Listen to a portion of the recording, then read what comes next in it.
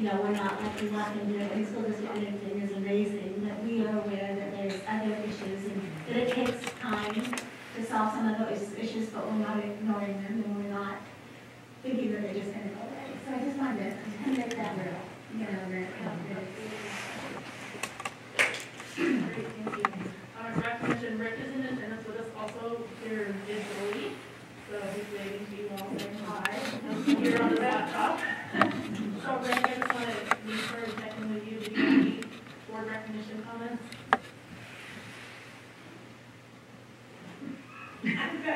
He does. Hey Kevin, do we have audio? Yeah, really can you hear me now? Yes. Thank you. We can hear you. I just want to thank the facilities department for keeping all the roads clear and all the snow plowed in the parking lots. Make sure everybody got safely where they went. It's kind of a crazy storm we had. Yeah, and obviously transportation and flooding and snow and maintenance team having to keep the campus safe. There's a lot going on there for a little bit, so thank you very much. You guys checked off the boxes that I had, thanking our team for keeping the campus safe. Communication absolutely has been a board priority, and so I want to again shout out to Rashad for the newsletter and the social media posts. And as Joanne was saying, not just like celebrating all the good work that's happening in the district, but also the important news that we need our community to see and hear. So I really appreciate the work that you're doing. Then my other news, just remember to vote.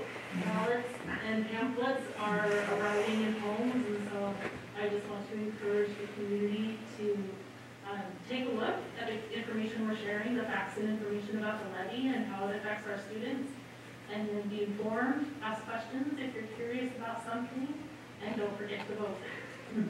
So that's another, that's not necessarily recognition, except that there's a lot of work that's going into that effort. So I'm grateful for that and hope everybody participates. And so now I would like to open up the floor to community and staff comments. Bonnie, do you have anyone speaking with me? Okay. All right. So just a reminder for our community that our regular board meetings are your opportunity to address the board and speak for 3 minutes. You can also always email the board. We've got an email address that reaches all of us. So we really do encourage community comment, and we want to hear from you, so I invite you to our regular board meetings. We also have board work sessions that we don't have a community comment section in. That's time for the board to work on the business of the district and of the board. But we definitely open up the floor on our regular meetings. So just a reminder on how that works. We've had some questions. And now I will turn it over to our superintendent for your update. Sure. What we'd like to do is spend time tonight sharing information about our levy so that you as a board and our constituency has some factual information about what it is and where the resources go. Before we start to get into that though, January is School Board Recognition Month, and as you know, Mr. O'Neill has been putting out information about each of you and a little bit of quote and tidbit about you and your service to the Orting School District. So before you have a little gift bag, we'd just love to say thank you publicly for everything that each of you does in your volunteer work to help make this district special. Each of you is an advocate for students and a representative of your community, and you absolutely take that to heart with how you incorporate voice and sharing information. And I know many of you get texts at all times and hours and nights and weekends, and you're doing everything you can to help make sure people are heard and listened and valued. So thank you for everything that you do, and wish you a happy January School Board Appreciation Month. Okay, Kat and I are going to share some information about our enrichment program and operation levy. They're going to come up to the podium and share some information, and just wanted to make sure that you as a board and our community are clear on what this is and why it's important for our school system. The enrichment program and operations levy used to be called the maintenance and operations levy, and after the McCleary decision, it was deemed that since the state was reportedly fully funding education, that a levy could only go to things that the state of Washington is not paying for. So by law, that term was changed from maintenance to enrichment, and that essentially means that anything that is not covered by the state funding can be and is paid for by our levy, which includes staffing, materials, supplies, and operating costs. This time around, the Orting School District is going to move to a 4-year levy. Historically, we've been a 2-year levy. And this gives us some longer-term ability to plan for and utilize levy funding. So when we bring on a sport or a club or an invention, we know that we'll have some sustainability and affordability for several years to come. This time around, we're asking for a little bit less than last time. We're asking for what we estimate to be $1.88 per thousand of assessed valuation. A levy is a simple majority vote. So of the total people that vote, 50% plus one person is what is required. There's no validation requirement. When you go for a bond, you need a certain percentage of the previous election. A levy is different. It's just half plus one of whoever votes in that election. Looking historically, Orting's tax rate has been higher than what we're asking for because we didn't have the assessed valuation that we do now. So when we're asking for a certain amount and there's more homes and more people to divide that by, the tax rate goes down. So in 12 and 14, 16, we're hovering about that $4 rate. Last time we asked for voters for $2.07 per thousand. This time our estimate is $1.88 per thousand. Looking at what changes in the Orting School District over the next 4 years, we know growth is a factor. The Tahali neighborhood alone, we estimate to bring in 1,300 homes to the school district, about another 1,200 between Uplands and Daybreak, so that's 2,600 homes that are coming. And when we think about the things that make us a community, whether that's extracurricular activities, athletics, performing arts, we not only want to build and grow those programs, but we have to be able to support those in light of growth, and we know it's going to take some resources to do that. That 2,600 homes could be up to 1,300 additional students. So we want to make sure that as we focus on whatever it is that we deem important to this community, that we're able to sustain that over a period of time, and that's where the 4 years come in. So ballots we anticipate will come around the end of this week.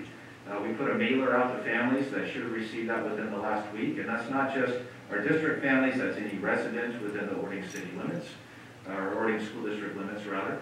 The election itself will be on the 8th, so we would expect a first glimpse at results by about 8 o'clock that night.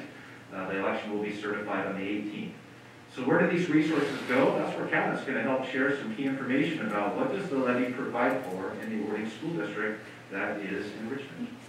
So one part of the levy dollars is talking about athletics. Athletics are really, really important to kids. It goes beyond a Friday night sort of game that we all get to go to and watch. There are a lot of benefits to this that we'll get into later about our goals. And, but just to know what the levy funds is really our coaches, referees, officials. Our facilities are funded through levy dollars. The transportation is funded by levy dollars. And the new sports we have this year in the middle school, as well as our JV sports at high school, are funded through levy dollars. Really important aspect to know about Orting is that we don't ask our kids to pay when they play. And so sports for them are free. And so if levy dollars go into that, I think it's actually a good use for equity. So next slide. Another part of levy dollars is really around extracurricular activities.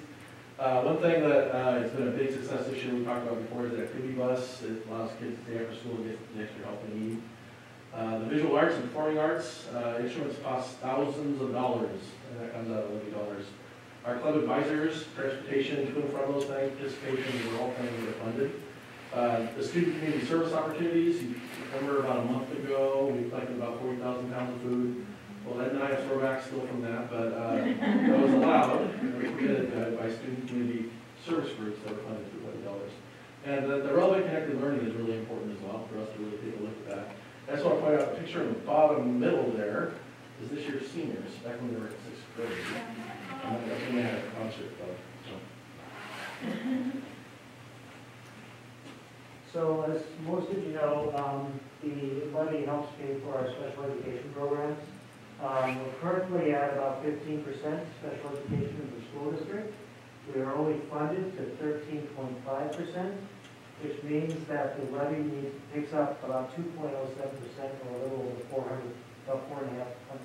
$450,000. The state also funds school psychologists.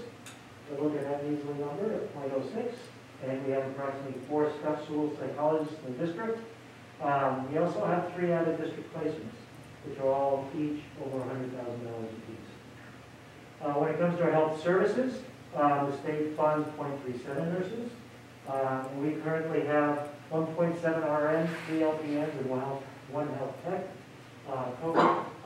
We also are employing a couple of health techs as well as another LPN to help with the custody state program. School counselors are funded at a little higher level at 5 counselors in this district because of 6.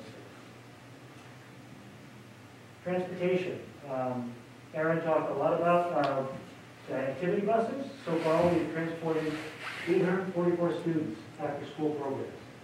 So Megan has done an incredible job in organizing that, even given all the things that are going on with our transportation in the local area. We're still able to do our after-school programs and actually transport those kids. Athletic buses as well. One of the things that the levy pays for is our athletic buses. And so far this year, during the 21-22 school year, they've traveled 4,534 miles this year. We've transported 2,300 students. This year, 78,000 miles. Last year, even in a hybrid year, buses traveled 123,000 miles. The final thing in regards to transportation is the buses. We've done a nice job, thanks to Marcy and Megan. We're able to actually purchased 2 small buses and an additional 2 large buses during the school year. Next. Safety and security. All our safety and security cameras are up and running. For all the nooks and crannies to keep our kids safe and during the weekend when things may happen in the weekend. Secure entrances at both of our elementary schools. We actually updated all of our radios this year, so now we can talk from PTR all the way over to the maintenance building. We weren't able to do that before, and actually the radios now have a distance all the way to the quarry entrance, which we didn't have before, which will be very helpful during our hard drill this coming school year. We also purchased 2 repeaters. One of those repeaters is going to be used for transportation, and that will allow us to communicate with buses up towards Holland and up towards Prairie Ridge. Right now, if you don't already know, we're communicating between buses. Bus 1 talks to bus 2, and bus 2 talks to the main office, the main base station. So we're trying to get away from that. That's not a good way to keep our kids safe. The MOU is City of Orting, which are going to pay for that. And then finally, we belong to a safety cooperative, which keeps us in line with all the safety regulations for the schools.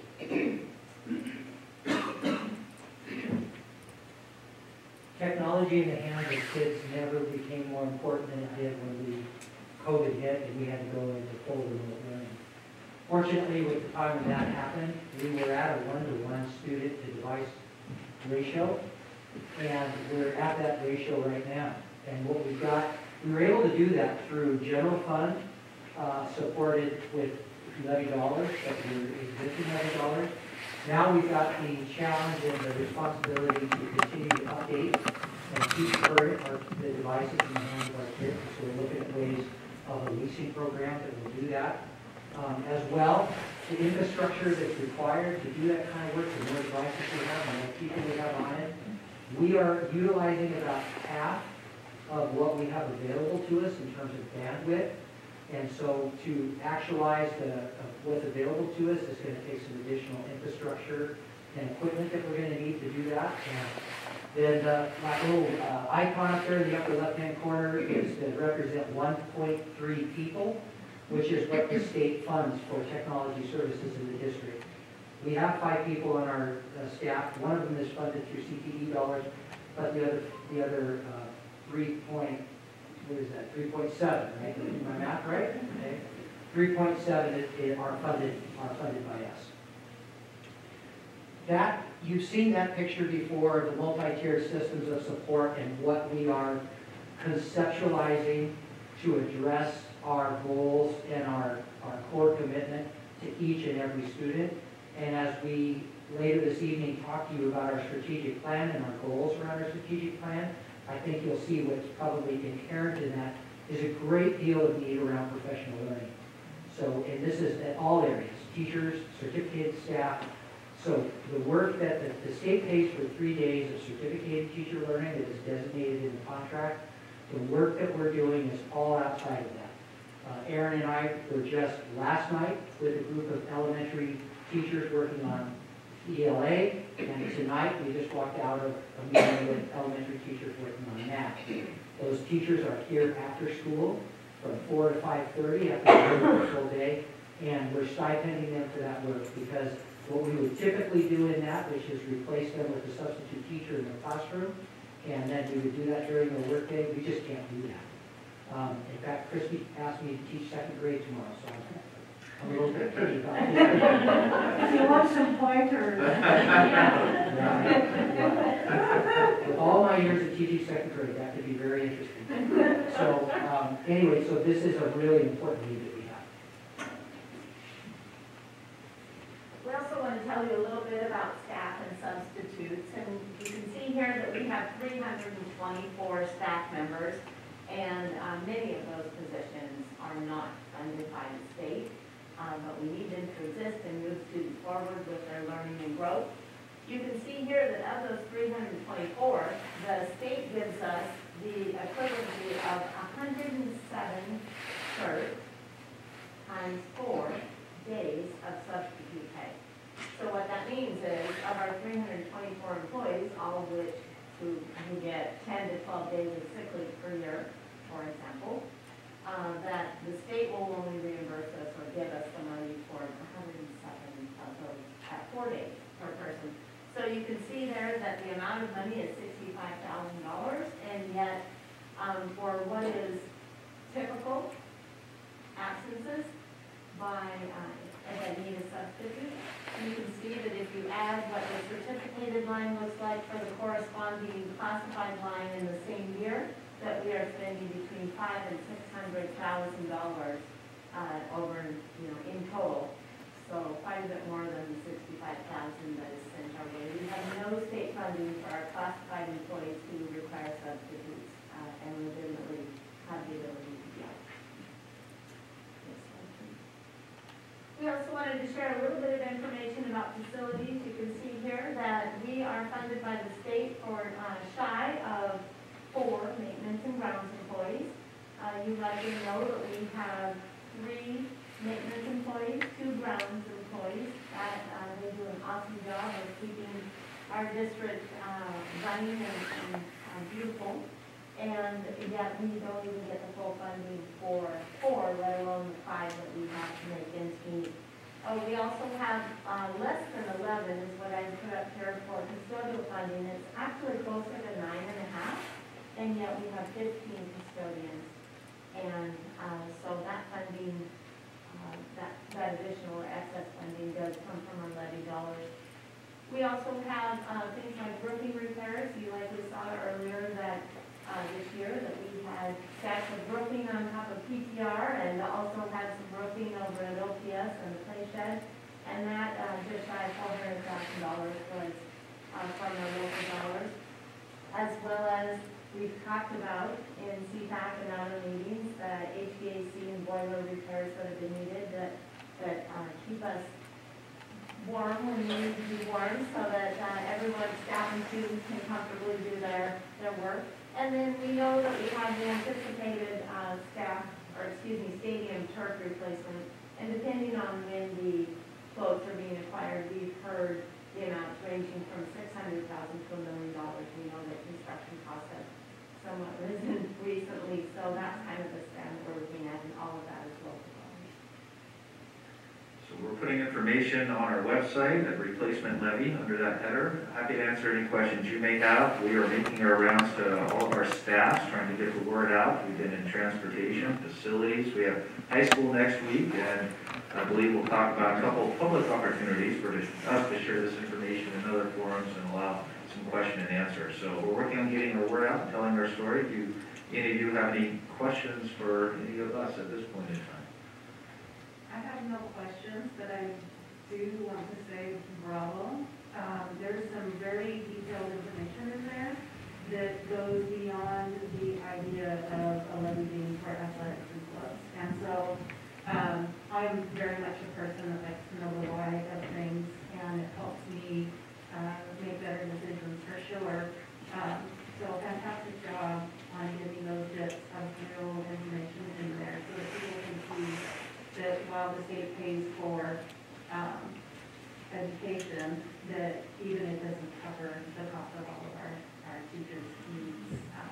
So just great job. Great job.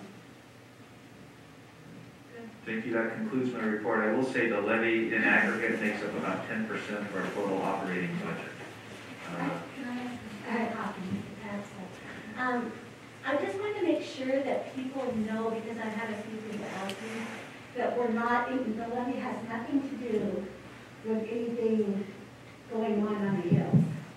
Because when they see that slide, they think, some of them thought, well, why are we, doing that right now?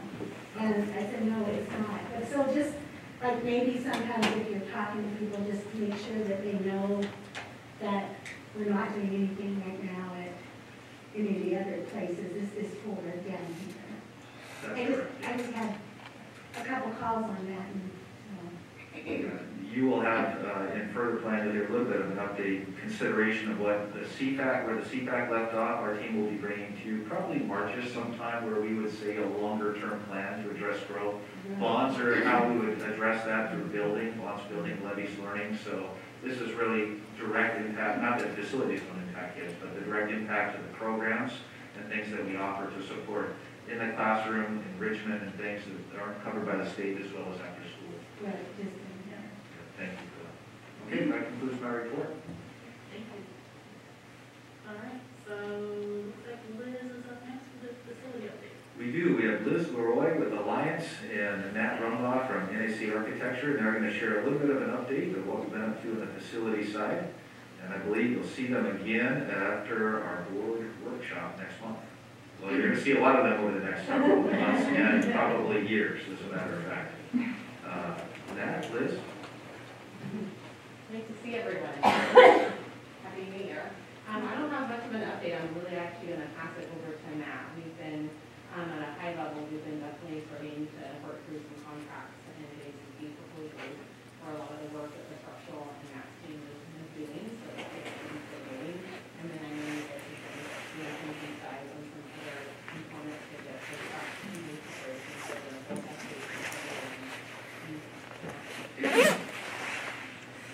Good to see you again. When we talked in December, we jokingly kind of started that conversation off with, it's good to know what to expect and you're expecting, right? So we've been focusing on that kind of work, preparatory work, to be able to present some different ideas to you and have a discussion that can be vigorous and meaningful. And so some of that preparation includes things like starting to do a deeper dive into the information that we develop from the CPAC. That includes the population growth, student growth numbers, really understanding in kind of a more finite detail in how that affects each of the different buildings and how we can start to think through different scenarios related to that. And the other piece we're doing is starting to do a much more analysis at the high school, because one of the things that's really challenging is figuring out what's the best way to, over a series of bond measures over a long-term phase plan, to redevelop the high school. And so some of the things we're doing to really better understand that are, just today we have the structural engineer out to look at a few of the buildings so that we can understand what are the ramifications of renovating this building, what are the things that we need to be aware of, and make sure that our plan properly accounts for that. We're also kind of doing a similar thing with mechanical systems, and you saw that mentioned on the slide here a few minutes ago, that's one of the things we want to make sure that our plan really incorporates that. So, and then lastly, from an architectural perspective, also been just starting to think about and explore some different layouts for how this could happen. So that's what we're just starting to do. So hopefully when we come to you and get to talk with you in February, we'll have some good background information as well as some initial ideas that then we can start bouncing ideas off each other. I would just add, at this point in time, your council and I have met with all of our major developers, beginning to establish relationship and getting that conversation going. to really look at what does the future look like and reconfirming their plans. They have not only short-term impact potentially with enrollment, but obviously longer-term considerations for us about how we plan days in facilities. So those conversations have been continuing to happen, and we'll have another update for you next time we meet. Good. Thank you. Thank you, Matt.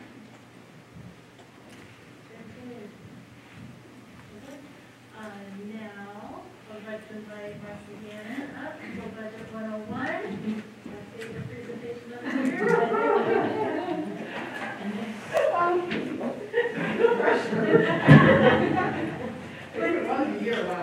But as I did the explanation that I actually print it out and keep it so that when I don't get what's going on, I have that as well.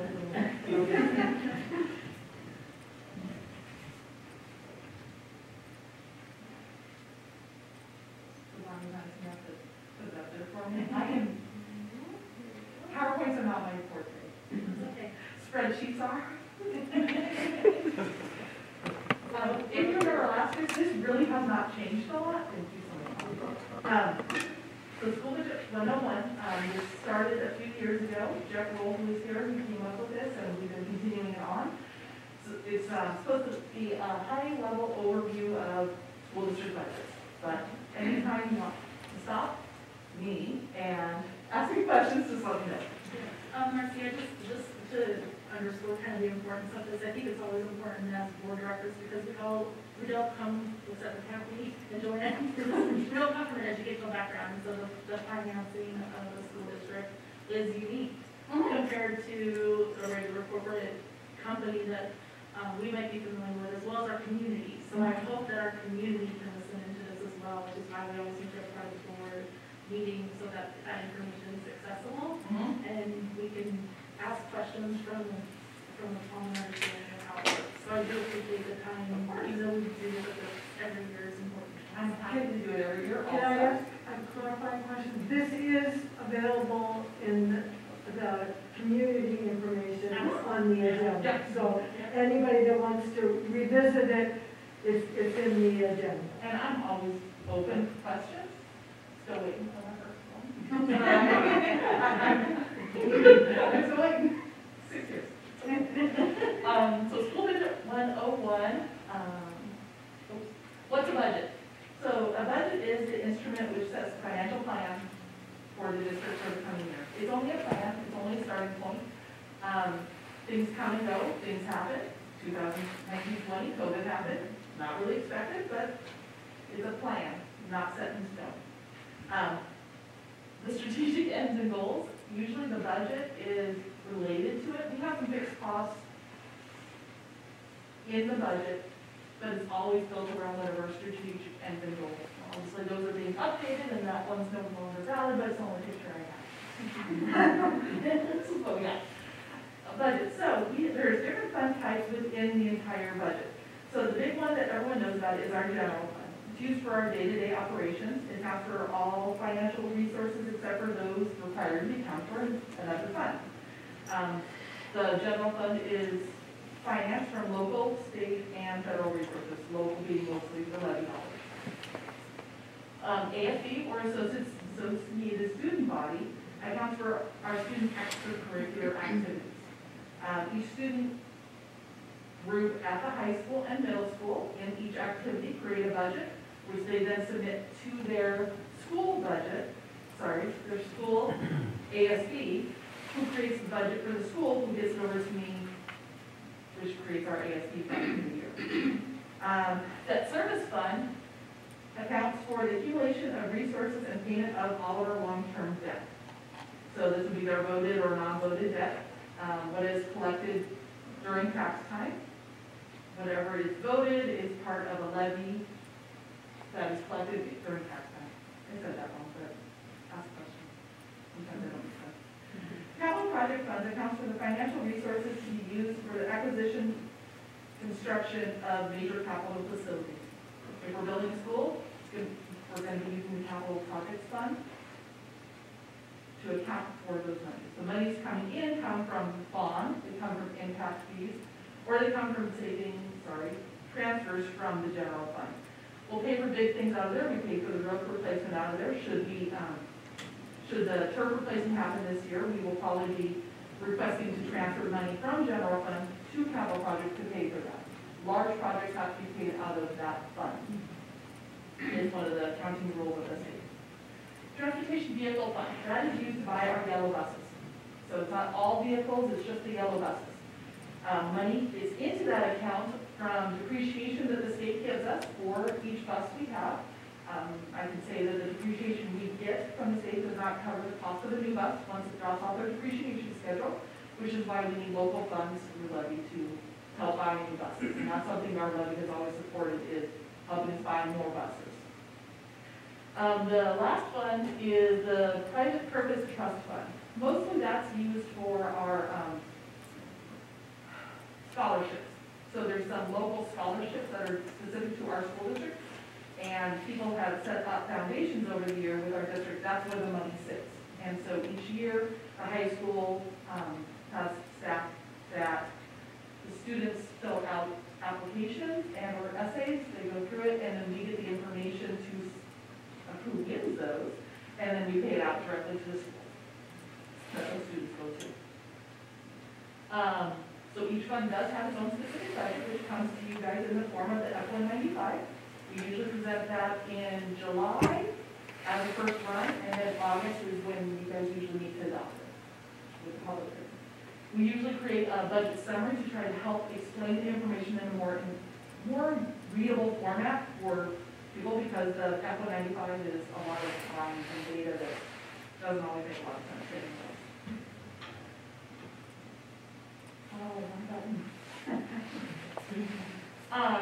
Major components of the school budget: the beginning fund balance, the revenues, the expenditures, transfers, and the ending fund balance. Those are the biggest parts of it. All these numbers are from our current adopted 21-22 budget for the beginning and ending fund balances. We're required to adopt a balanced budget, and it can't have a negative ending fund balance. We have to have a positive. We have manuals with the state that we're required to go by. So OSPI is the big one that we have to go by, whatever they say.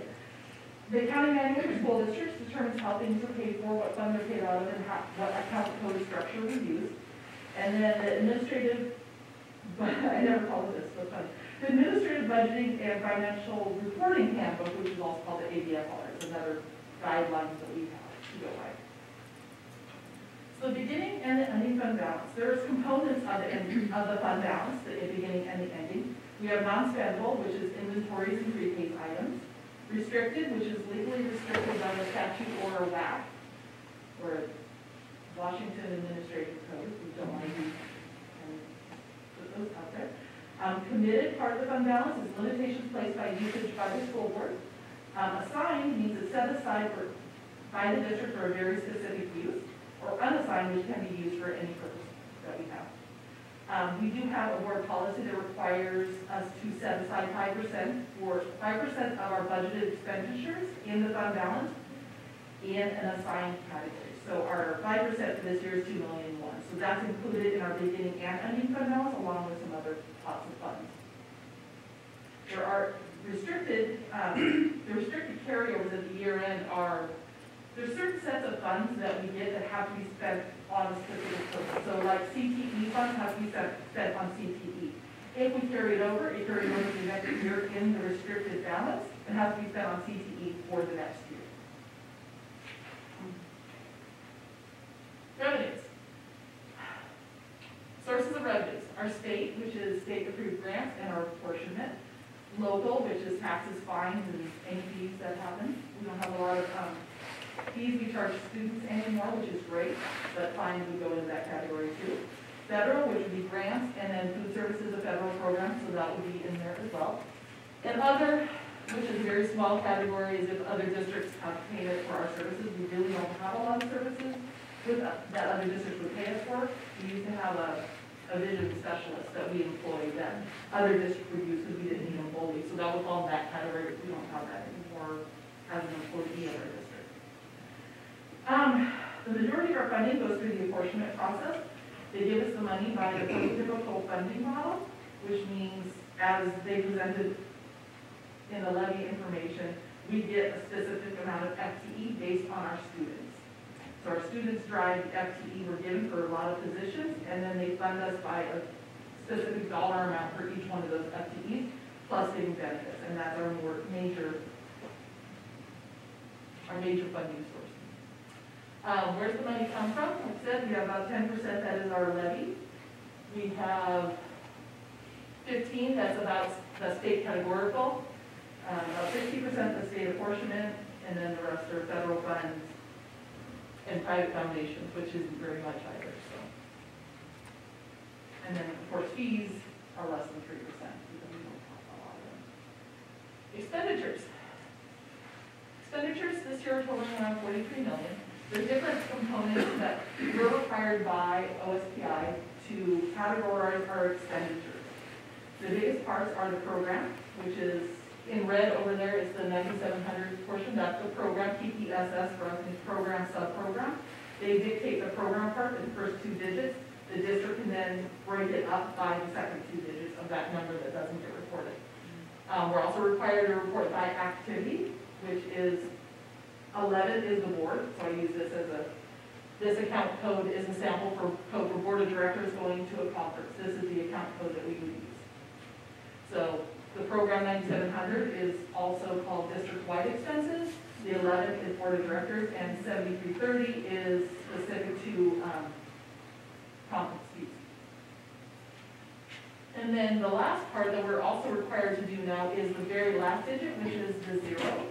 The 0 means it's coming from federal or state sources. We use a 1 if it's coming from local sources. So we have many account codes in the district, all determined by the state, but that is a sample of what it looks like for our expenditure codes. So the part of the account code that is the program. This is a listing, and I'm not going to read all to you, of multiple different account codes, program codes that we use. Every program has its own code. So if we have ALE students, that's a different program code than basic ed.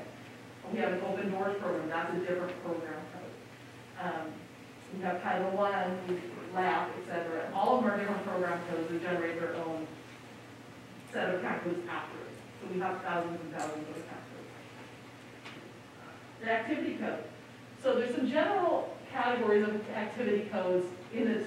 Anything that starts with a 1 is an administrative, starts with a 2 is an instructional, and I'm talking about in the AA part, the first number. The second number determines what it is. So 11 is board, 12 is superintendent's office, 13 is business services. These are all considered administrative.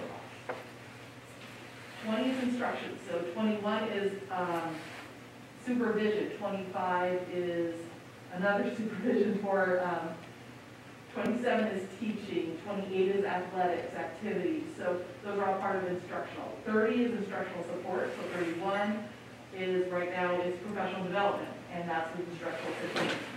40 is food services. 42 is for food specifically. 44 is for food service purchases that are not food. Stuff. There is some stuff you have to buy when you say food. 50s are student transportation. 52 is actually to and from school bus stuff. 53 is more of this, 53 is more of the fixing of buses. So there's different parts of each one. 60 is maintenance operations. 70 is other services. We don't have a lot of those that go there. 80 is debt service, also not a lot that happens in general fund debt service. And 90 is public activities, but it's also administrative. So 9,700 is board. 9,700 is specific to all district-wide activities, although it's also called public activities. The object part of the account code. So in the picture in the red, we're talking about the first digit, really the 7, that part of it. The 2, anything that starts with the 2 is called certificated salary. So it has to have someone who has to have a certificate gets paid out of something starting with a 2. If there's anything besides that, it starts with a 3, which we call classified employees. Every benefit code in our district starts with a 4. There's multiple benefit codes, but they all start with 4s, and that is benefits and payroll taxes.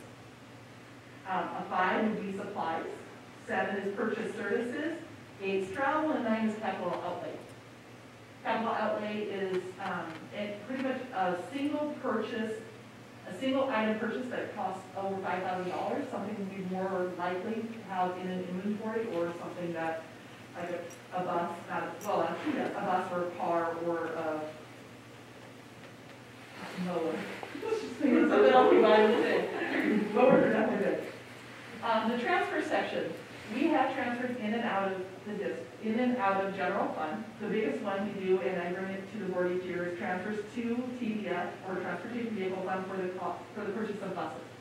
So a transfer out would be in that category. Non-voted debt payments would go in the transfers category also. Construction or acquisition, like if we fixed the turf and when we fixed the roof, transfers were in that category. So this year's budget, we had $966,000 that the board approved that we could be transferred to another fund. So the bulk of the school districts have constant elements. Bulk of it is earmarked for specific purchases. And then revisiting the object codes that we get to go by for all of our purchases. I mean, everything gets categorized into one of those purchases, one of those accounts. Broke down by account code, this is an odd year. Normally our employee-related costs are usually closer to 80%, and our supplies are closer to 20%. This year's a little bit off, and that's only because I projected something that seemed like a good idea at the time. All the revenues and expenditures for the ESSER funding, I projected us to receive all the revenues this year and expend it all. That made this normal 80-20% a bit off. We're not going to spend all of our ESSER funds this year, and we're not going to receive all of our ESSER funds this year, but that did make this look a little funny.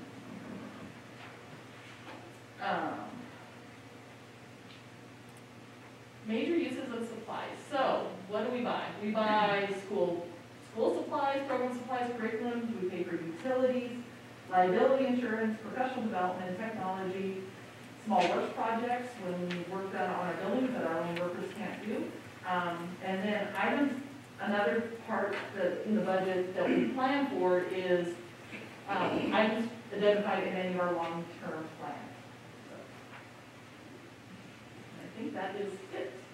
If you have any questions, I can help.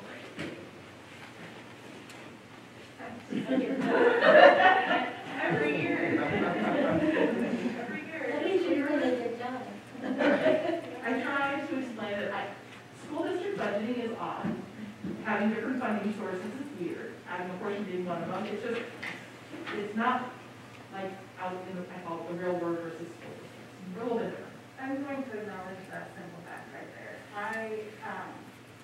I've worked in accounting for years, and I'm just, now every time I see this presentation of yours, a little bit of a light bulb goes off every time, and I just, hands down, all the audits that school districts have to go through, and those account codes that you and your team deals with, it's not just what I go with, which is a 6-digit number. You have many, many numbers and many, many buckets, and so many places for things to go wrong. Yes, thank you. Yeah, and I would have too, all the rules about what you can use money for. So in the corporate world, if I have money in my fleet budget that I haven't spent and I want to move it to professional development for my team, I just say, hey, accounting, I move the money. But here, there's so many rules about what you can and you can't apply.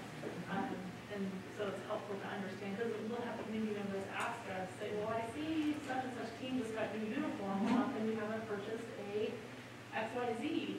And it's like, well, that's a different budget, and there's rules around why we can spend that money in that way. So I appreciate the explanation, and as always, I'm really available when we have questions, when we have questions.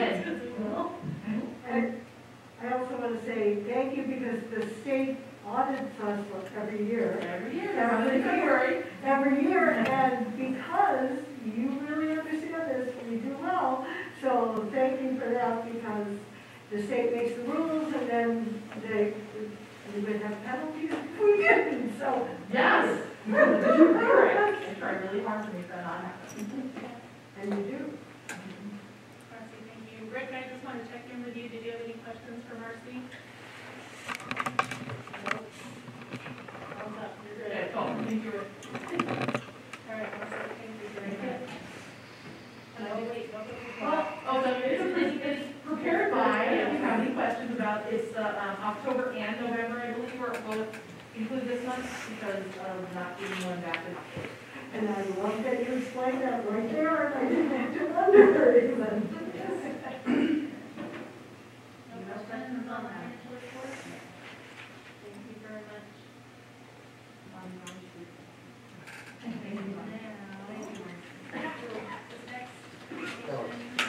You didn't fall asleep, that's good. That was riveting. January is Whole Child Month, higher resolution last month, and we have Director Willis to share a little bit about what's happening in the Orting School District and how we're working with partners to address needs. He's going to share some data that we've seen through our Healthy Youth Survey and how we're trying to address many of the challenges that are faced by our students and families. So one of the things that when I came here at Orting is my goal was to orient myself to the community. I knew that was the first part. That first part of my job was I didn't know the community. I was really nervous because I came from an urban area and now I'm in a rural area that felt a little bit different regarding the resources available to our kids. But what I came to know is that this community really cares about its kids. What I really know is that it's pretty darn, I won't say it's easy, but people, when you ask for help and support, they're there. And so that was the big thing that I found here that was a little different than when I came from in an urban area. So one of the benefits for collaborative relationships is basically, honestly, it's really to support student learning. It's nothing else. That's our mission, is student learning. And that's what we need to keep maintaining those. And one of the things about community relationships or relationships with outside sources or community-based organizations is that you have to keep your finger on it. Because immediately you'll lose it. And so it takes ongoing meetings, it takes the time to figure out what their role and responsibility is, and that role and responsibility can change over time. They're really essential to creating and sustaining a safe school. They improve access, and that's the biggest piece too, that when you bring in non-academic supports, it's about improving access for all learners, not just a subset of learners, but all learners in our school district. And then finally, it's about providing a continuum of school services critical to effectively addressing the breadth of student needs in our school district. So one of the things that brought this all about, and actually made the non-academic services even more important, was COVID-19. The first thing you have to know is that basically our students are coming in from families that have really experienced trauma. And so we have parents and caregivers who are frontline workers. So we have our children coming from those families. We have parents or caregivers at elevated risk of burnout, for example, due to parenting demands. Even now, when the kids go home, they were home for 10 days, consistently going home even for 5 days now, that changes the whole dynamic. They have to be home. There are many, many families, and I'll be honest with you, it's not so, I hear something about it each week, where parents are losing their jobs because of the pandemic. Experiencing disruptions in routine. If you think about last year, the kids are in, kids are out, kids are in, same thing is happening this year. In addition to that, they're experiencing childhood experiences such as abuse, neglect, community violence, and discrimination.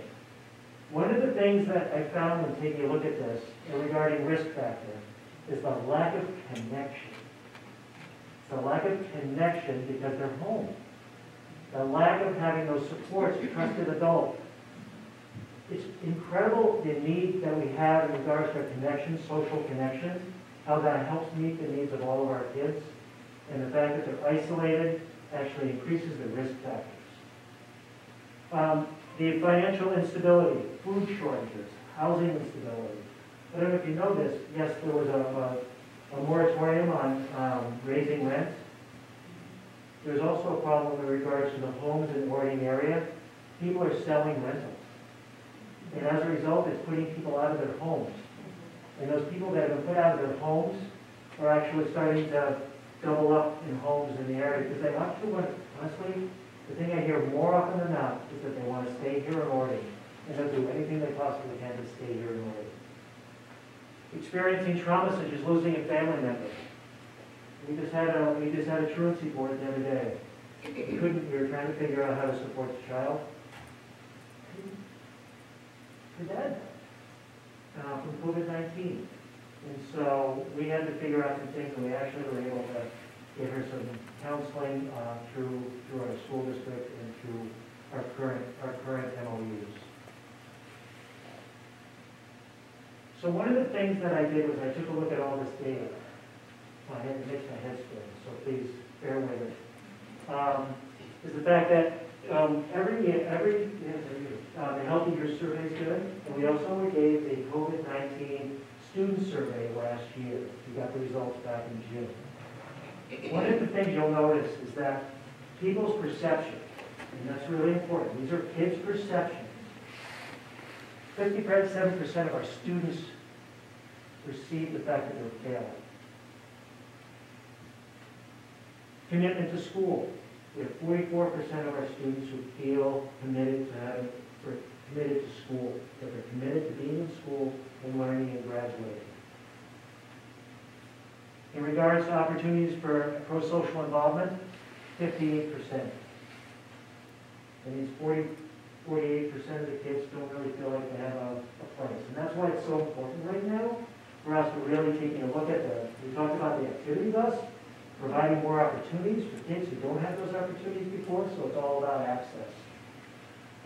We also took information in regards to the COVID-19 survey, is that right now that students felt their expressed interest in student well-being, they didn't feel at that point that, and it was harder because we're talking about remote learning.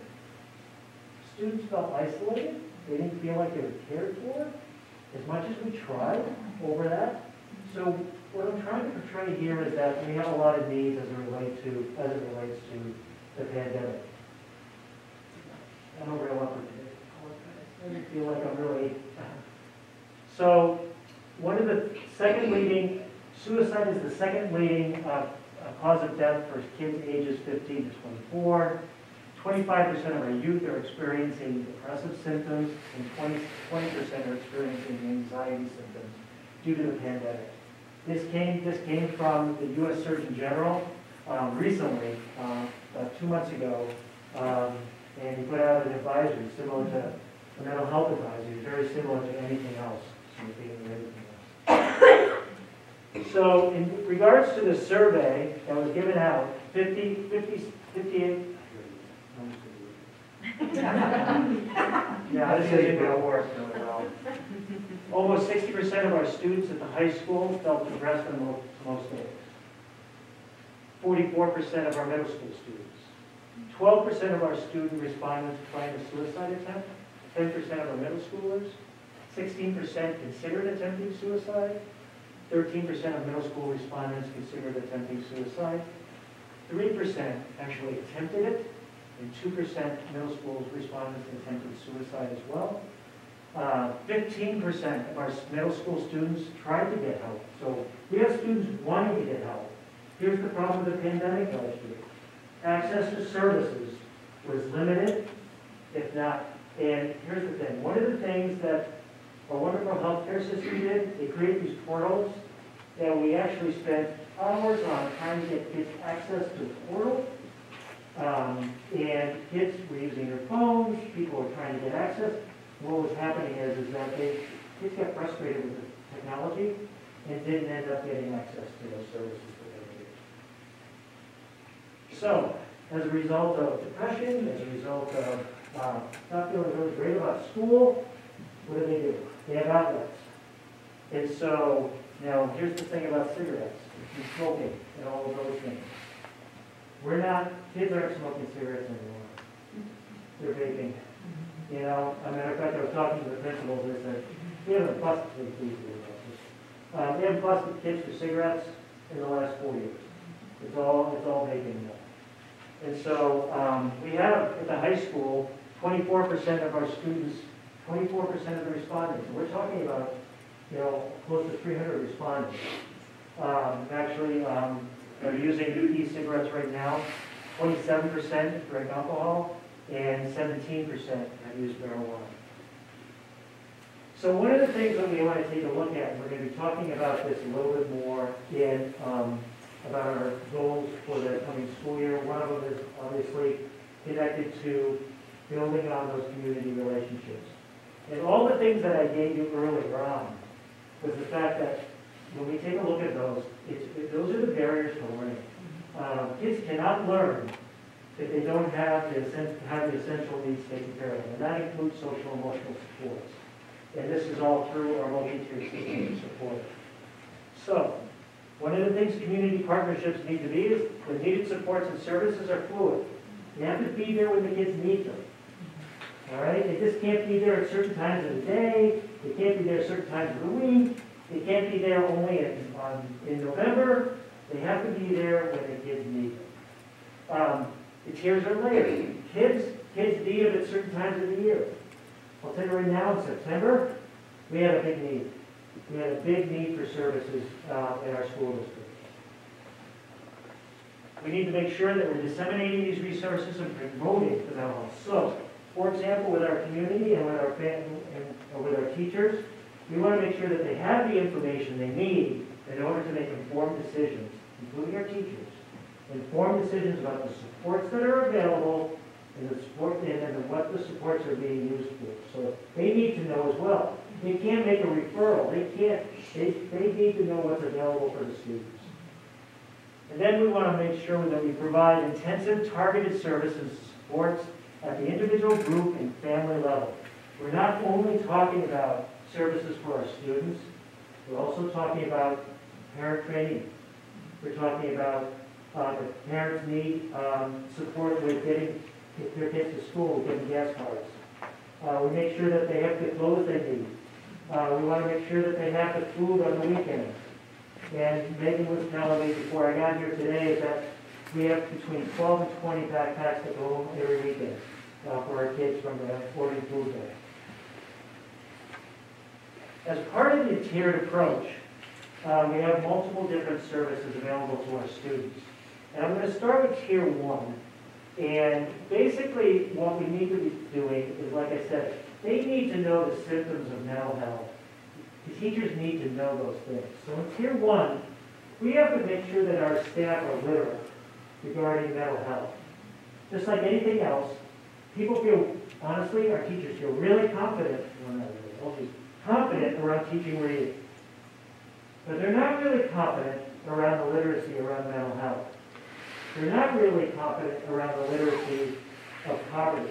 They're not really literate regarding our community and what services are available. So we have a responsibility in Tier 1 to make sure that they understand and know all of what's available and then how to determine how they can help support their kids.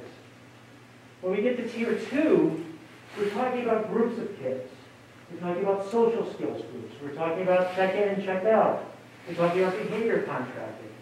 And so right now, we have comprehensive life resources and the Recovery Cafe providing group therapy in our schools. We've got the basic needs. We have the Orting Family Resource Center, which has been part of this community forever. The Orting Food Bank, our faith communities. The Orting Methodist Church now has a floating bank. And I'm actually looking at putting some resources in and talking to, we don't have any laundry facilities, and helping support our families with, honestly, with our kids. Nothing makes a kid feel better than clean clothes. And so we've been talking there. We're actually going to be doing another MOU regarding laundry facilities. The Orting Haven, and then the Orting Haven has supported us. Actually, they've done a lot of good job. Rick, manager there, and they did some things regarding the vaping during the early part of the school year. And they've also helped us with a number of our students that are really struggling, including homelessness. And then we also have our Tier 3, and we have a variety of different things, but those Tier 3 students, a very small number of students, where we're actually providing social services, wraparound services. So for example, our comprehensive life resources provides case management for our kids. and their families, because sometimes you provide kids with therapy, they also need case management support as well. These here, so I'm going to talk a little bit about those partnerships, and I'll explain this briefly. One of the things that we want to do is to make sure that we're hitting all cylinders regarding our relationships. It's not just about social services. It's not just about the mental health pieces, but it's also about city government. It's also about how do we enlist our city to provide supports and services for our kids. How do we get our service organizations in the community involved? I don't know, is it the Chamber of Commerce? I know it's but the Chamber of Commerce. How do we get those agencies involved? How do we get more involved with our, honestly, we just had a conversation with our parent-teacher organization. How can they be more involved in supporting our kids? So there's several ways that we actually engage in community partnerships.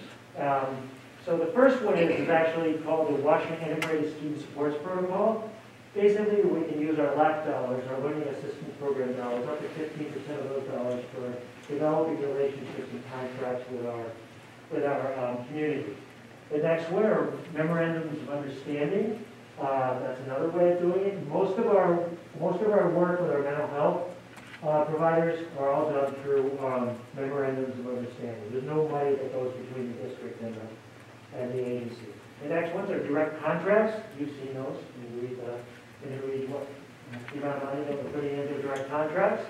And then, which I'm very excited about, we're able to access the 1% tax on behavioral health. And we're doing that through comprehensive life resources. And they're providing what they call School Connect. And they've been supporting us with training this year as well. And then finally, coalition relationships. And I'll talk a little bit about that. Those are the coalition relationships, the Prairie Ridge Coalition. We also have the Orting Support Network. And we also have OSTA, which is another coalition. So the district's involved in 3 different coalitions to help support our kids in our community. So regarding health and hunger nonprofits, we currently this year have been working with the health department regarding the health of our kids, including teeth. We had 20 to 30 kids actually participate in that this year. Highline College MOU helped us with all of our screenings this year. We had students coming in to help with our screenings. Mental health, comprehensive life resources, multi-care, Consejo, and then the Recovery Cafe got an extensive grant this year to help provide group and individual therapy during school and after school hours. Behavioral health for our kids who are actually in I'll call them our tier 3 kids, our kids that have significant behavioral and mental health needs. That's with Behavior Bridges, Maximum Healthcare, Hopeful Hands, Behavior Cusp, and then the Puget Sound Threat Assessment Cooperative. In regards to substance abuse prevention, we're working with ESD. As you know, we have a substance abuse counselor now. She's actually has, so far this year, she's had 46 referrals between the middle school and the high school. And so, Consejo Counseling Referral, they're actually doing groups in the evening in collaboration with the Recovery Cafe and all of our older kids, our high school kids. And what's nice about the Recovery Cafe is figure out ways to get them there. Hunger nonprofit, we have our learning food bags and our care funds. And like I said, we have the weekend backpacks, between 12 and 20 of those. And then our faith-based organizations, including the Orting United Methodist Church, which provides clothing and diaper bank. So one of the things I wanted to share, and I just got this information. So people ask, well, how many kids are accessing those mental health services? So far this year, we put the mental health services alone. We have 23 referrals at the high school, 28 at the middle school, 26 at Orting Primary School, and 6 at PTR. And like I said, we've had 46 referrals for the drug and alcohol counseling. Other nonprofits, Family Support Center, we have a brand new person who works over there, coordinator. We have a brand new Heather, who will provide parent training, healthcare, and utility support. Teen Haven, teen support, and they also have a clothing bank. And finally, we also have the support network that meets the first Monday of each month. They were responsible, thanks to the Orting Haven, they were responsible for putting together with this whole group, putting together the holiday giving and also the supply drive in August. We have the Orting Standing Together on Prevention, which we're almost finished with our strategic plan. That's been an interesting process. If you ever want to hear about details, work with the healthcare authority. And then there was the Prairie Ridge Community Coalition as well. And Ed and I had an opportunity for one of their night out events. We were able to be up there at the beginning of the school year. But I'm regularly involved with them because we have 23 families that work up there, and they help provide services to those kids up there. So, but one of the things we have to know all together on this is that we can't do it alone, and we need to stay on it. And that's why it's one of our goals to keep, enrich it, enrich those relationships. Sometimes all the pieces don't come together. I'll tell you, schools and agencies, community-based organizations, we don't talk the same speak. And so it's really about spending time, because you have to spend time really trying to interpret what each other's talking about so that we can meet the needs of our students, our families, and other people in our communities. Do you have any questions? So I was kind of Debbie Downer to start with. One thing I think you did an excellent job, and you can't argue with what the kids are telling you that they're experiencing and that they need help with, and you can't argue with that data. You have to accept their perception and accept that they need help, and then try to support them and give them choices in how they receive that support. And so you've gone through a whole lot of information and support for our students, and thank you, because that represents an amazing amount of work, but also heart and dedication to our kids and to make sure they're taken care of. And so I think the numbers are terrifying to me, that we have so many kids who are contemplating suicide, and the fact that some are seeking help gives me hope, and hopefully we can put the services in front of them and we can take advantage of what we're offering. We gotta try. We gotta try for every student. Yeah, the significant one, the number one risk factor, because you want to balance your risk factors with your protective factors, was social contact. Social contact and the isolation was the biggest number one factor about that. And then being connected to a caring adult. And that's what our schools are. They're caring places with caring adults. And they missed that part. The computer thing didn't quite work. How do you can make some social connections, but it's not the same thing as that personal face-to-face. I have questions. I was wondering, I know the 10th grade is the smallest amount of kids, but it's also the biggest impact in the building. And I'm wondering, I know that years ago, we were connected with Bid Sam, and the Bid Sam counselors, there was 2 of them that would come in, and they would meet with the kids, and then they would instruct us, the special ed teachers, on how to work with them. And I'm wondering what we do, what we can do for those people, because I was one of them. And it's so hard because we aren't counselors, we're not, we haven't, even in college, we don't get trained on how to deal with tier 3 social emotional kids. And I know that it's something that is really impacting. So one of the things that we've done so far is, number one,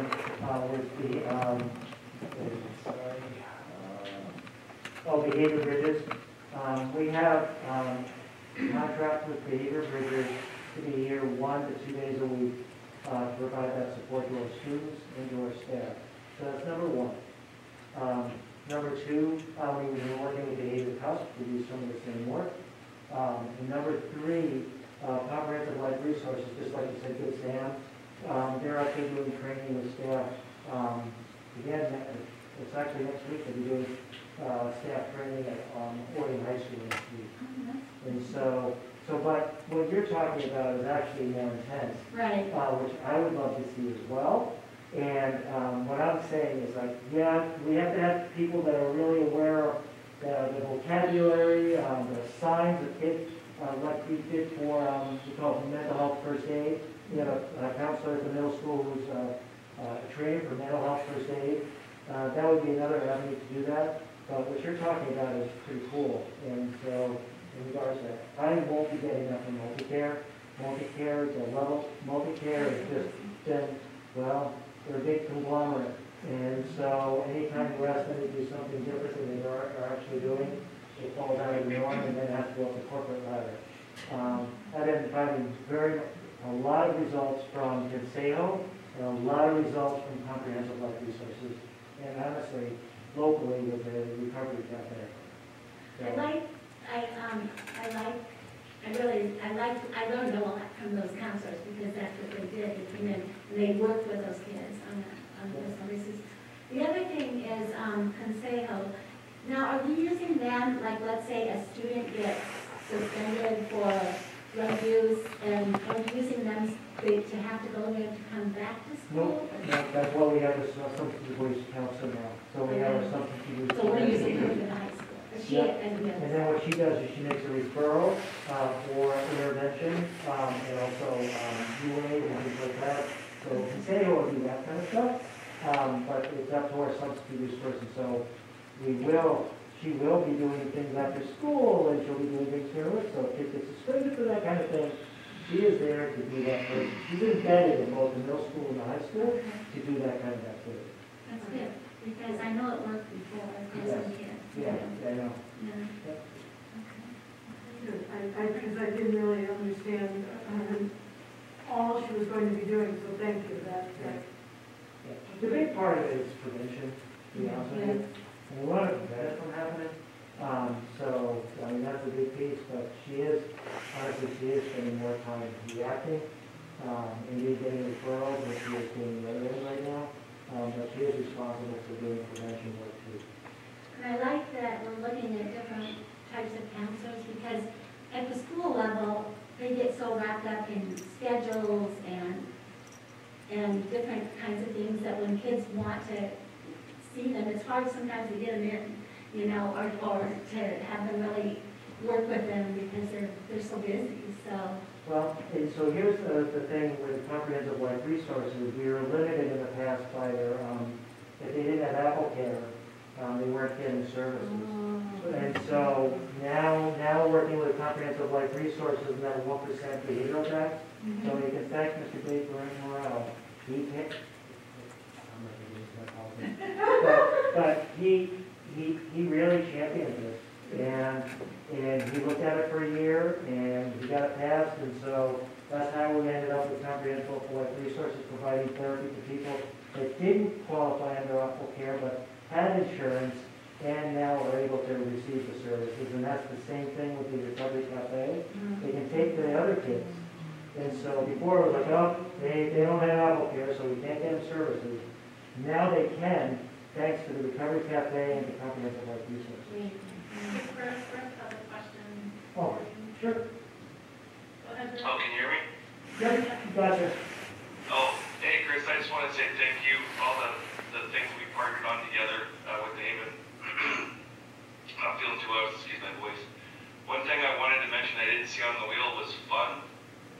I love the fun, and that's what they need, you know, when it comes to the depression and anxiety, is just providing a fun environment too. Yeah. So that's been a great thing. The New Year's Eve party and just gift wrapping with them and handmade Mother's Day cards. When they come in and drop their backpacks off, we always have a good, safe environment, but they have a lot of fun, and every week they're bringing new friends with them.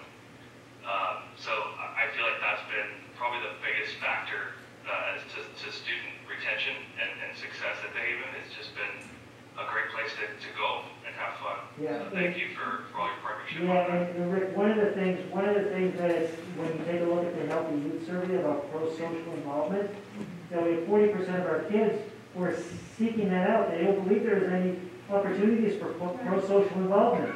And so we need to work on that, what we consider that the fun stuff you're talking about. You know, the activities after school, you know, the Haven with all the activities you're going on there. making those social connections. And Even so we- during school, it needs to What's be that? some kind of fun. I know, and so when you take a look at it, 40% of our kids are saying we don't have any opportunities for pro-social involvement. So the idea of having activity buses and all the different things, we could absolutely do a better, honestly, I'm gonna say better, a better job of creating those opportunities for our kids. That makes sense. One last question. Are we collecting data on like the behavior bridges and things to see if it's working? So that, their job is to collect information. And remember, we're talking with Maximum Healthcare, we're talking about 8 kids. We're only talking 8 kids. Right. And so we have that data to substantiate that, so I'm pretty proud of that data. So I can't make it, from the kids.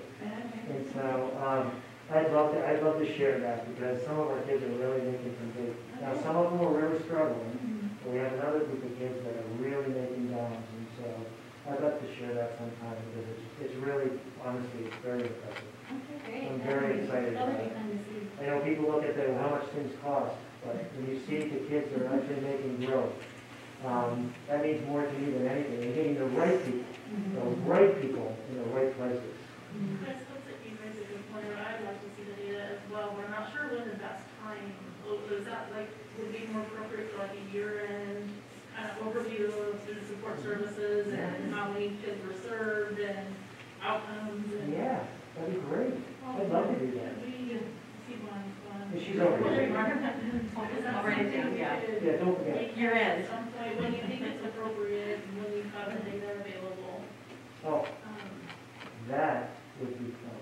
Yeah, I think that's something for, I think it's important for people to see that it's me, that we're growing. it is a significant investment, a lot of grant money and MOUs and things that are not, but I'd like to know how many kids are being served. We saw some pretty amazing percentages, and so I want to know that what we're doing is having a direct impact. I believe it is, but it'd be like, I can show you some good stuff. great. Like I said, I'm not at 100%. No. But I can show you a significant number of our students are making growth because of our relationships with certain people. Like I said, you don't want to keep dumping things on people. You want to do it in a community, and you want to get the right people at the right time. That's great, I'll let you, really get the appropriate time, that'd be great if it's something. So you're about to see a draft of recommended strategic goals and measures moving forward, and we would recommend to you that we continue work like this in supporting all of our children. So it'll be a good time to the next report, and we'll have a mid-year check-in at Board Advance in May, and so it'll be a great opportunity to check where we are today and where we see us going next year in terms of board priorities and goals. Thank you, guys. Thank you. Thank you. So next up, we have cabinet sharing a mid-year progress report by board policy that's supposed to be tied to the Washington School Improvement Framework. The data we have is from 2020, so it's old data, but it's good data. We'd like to share a little bit of our historical of where we've been as a system and have you look through the lens of data from where we've been to where we're at. We have our fall data, testing data that is not state released, but disaggregated enough for our intents and purposes to share with you where we are today. And then we'd like to combine that with what normally at this point is a mid-year progress report. As a board, you've asked our team to re-envision and replan our strategic plan. And tonight, we'd like to share what our recommendation would be around the strategic goals and measures of how we would move us forward. Previously, we shared draft mission, vision, theory of action. We made some revisions to what we shared as the draft goals last month. And we really think that we working together, these 5 areas will help us to raise achievement for every child in the Orting School District. So Mr. Rapp's going to kick this off. Yeah, our thanks to Mr. Willis for kind of setting the stage for that, to show how complex the work is. And I just wish we had somebody more passionate about it. Honestly, I don't know what a system does without Chris Willis. I didn't know that it was one of his targets when he came in to be involved in the community, but it's just when he said that, and I just thought to myself, it's just that as I got to learn to know him, when he sets his mind to something, so I tell you, so he really set us up well, and thank you, Jeff. We want to talk about what we've done, the work we've done to try to put strategic ideas in there. When I think about a strategic plan, there's a couple of different thoughts that hit me. One is that old saying, if you don't know where you're going, any road could get you there. And you can imagine what that looks like. But I also like the other image of rowers. And that the best crew is the one that's in sync, and all the oars are going and they're timed. And so when we think about our strategic plan, we know that our previous one sunset in 2020. And so now we're really looking at how are we identifying the targets that we're after so that we can really capitalize and focus on our resources that we have, not just the financial resources that Marcy shared, but our personnel resources, our community resources. When all those start driving in the right direction, amazing things can happen. I was thinking when Marcy was doing the budget talking on the other revenues, and she said, well, we don't have very much of that, people paying us for our services. And the first thought in my mind was, yes. 3 to 5 years from now, you wait, and we'll see what that line looks like 3 to 5 years from now. So I'll start off with talking about one set of data that Superintendent Hassenbeer already introduced, which is the Washington School Improvement Plan. Then Director Aaron's going to come up and talk about another set of data. And then each of the cabinet members, we're going to kind of share the role and talking about the goals and the measurements. And then Aaron is going to kind of wrap us up in this. So the Washington School Improvement Framework, we've discussed this before, but it's been a while. And it's really, they got kind of 3 big ideas that they're focused on. And this came out of what then President Obama signed into law, the ESSA, Every Student Succeeds Act, that went into function for all schools in 2017, 2018. And it's really Washington State's accountability tied to that. And out of these 3 big ideas, they look at 9 measurements in the schools. And ELA proficiency, kids passing the test or not passing the test. ELA growth, how kids are actually making progress from one year to the next. Math proficiency, passing or not passing the test. Math growth. English language learners and their progress. Graduation rate of our seniors. And then they have 3 indicators that are called the School Quality Student Success Indicators. And those are 9th graders on track when they come in as 9th graders. Attendance across the whole system. And then dual credit opportunities. And those are the 9 measurements. And they're hit different levels depending upon where they fit. So like 9th grade on track, graduation, those are high school indicators. Where attendance is an indicator for all. Growth is not an indicator for high school because they only have 1 testing event. So you can't measure kids in high school for 2 different years like you can at elementary and middle school. The data is collected and it's reported as a whole school composite, and it's also broken down by student groups. And the student groups are broken into 2 categories. One is race and ethnicity, which is based on the 7 federal categories, and then the other is program. And by program, we mean kids that qualify for low income, ELL students again, and students with disabilities. These measures are then kind of weighted, and they're weighted a little bit differently at the different levels. So at elementary and middle school, proficiency on the test is about 40% of the measurement. Growth is about 50% of the measurement.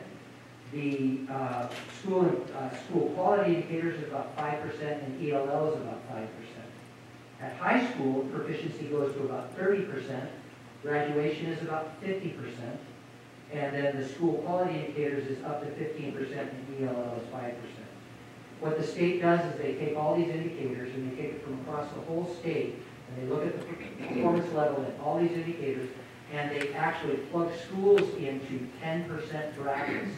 So what you'll see and not in the graph that I put in here, but in some of the graph, you'll see what those deciles are. So there's a percentage, and it's also tied to a decile. So a 1 decile is on the low end, that's kind of that dark orange color, and a 10 decile is on the high end.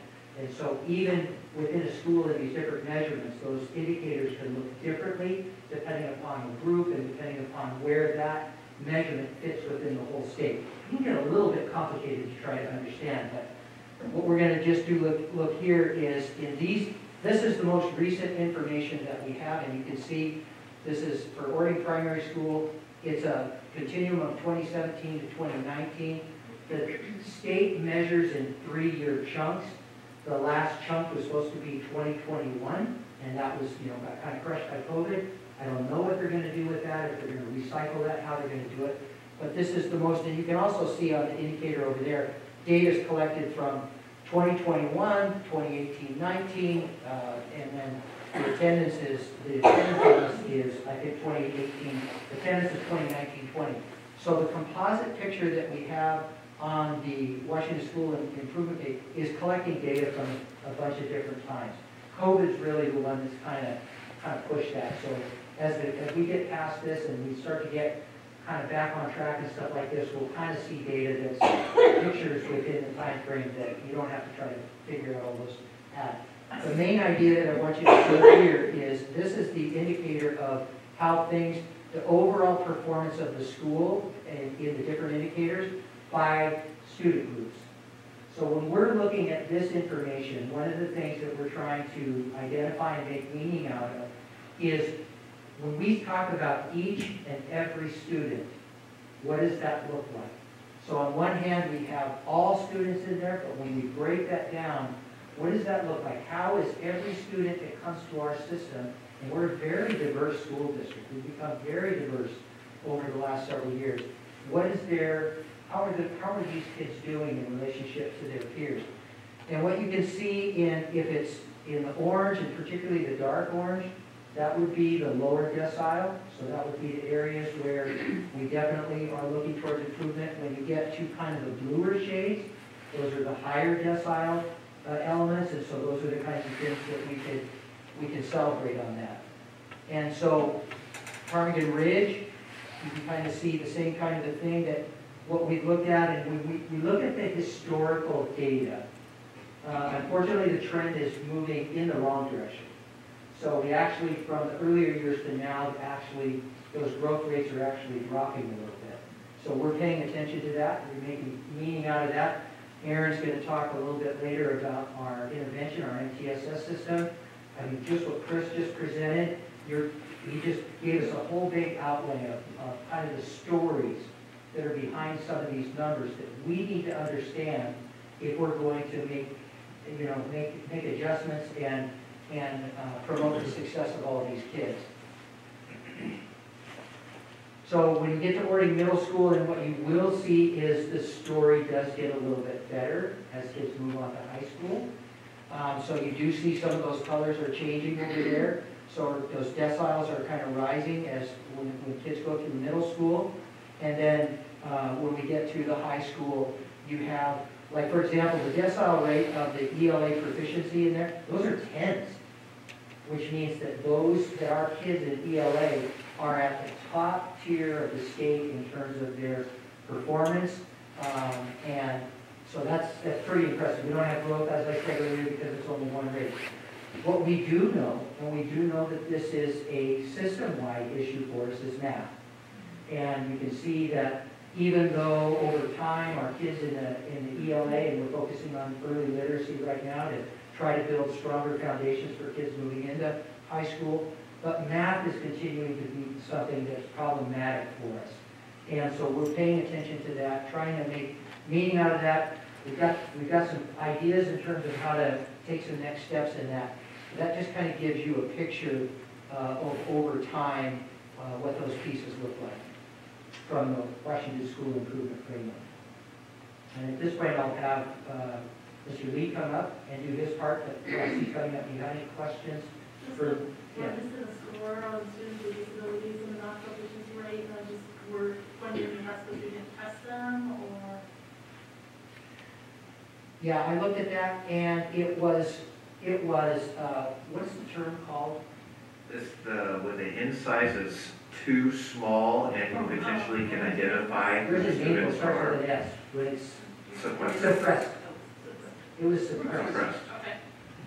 which is different than depressed. Yes. But, Yeah, but when it's not statistically. right. Yeah, so it was suppressed, and so it's the N size is a little bit different. Okay, thank you. Dr. Lee.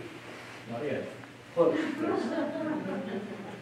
So, one thing I am working with my doctorate, I don't know if you knew that, at the University of Washington, and they talk about two kinds of data really being valuable for us to look at as a system.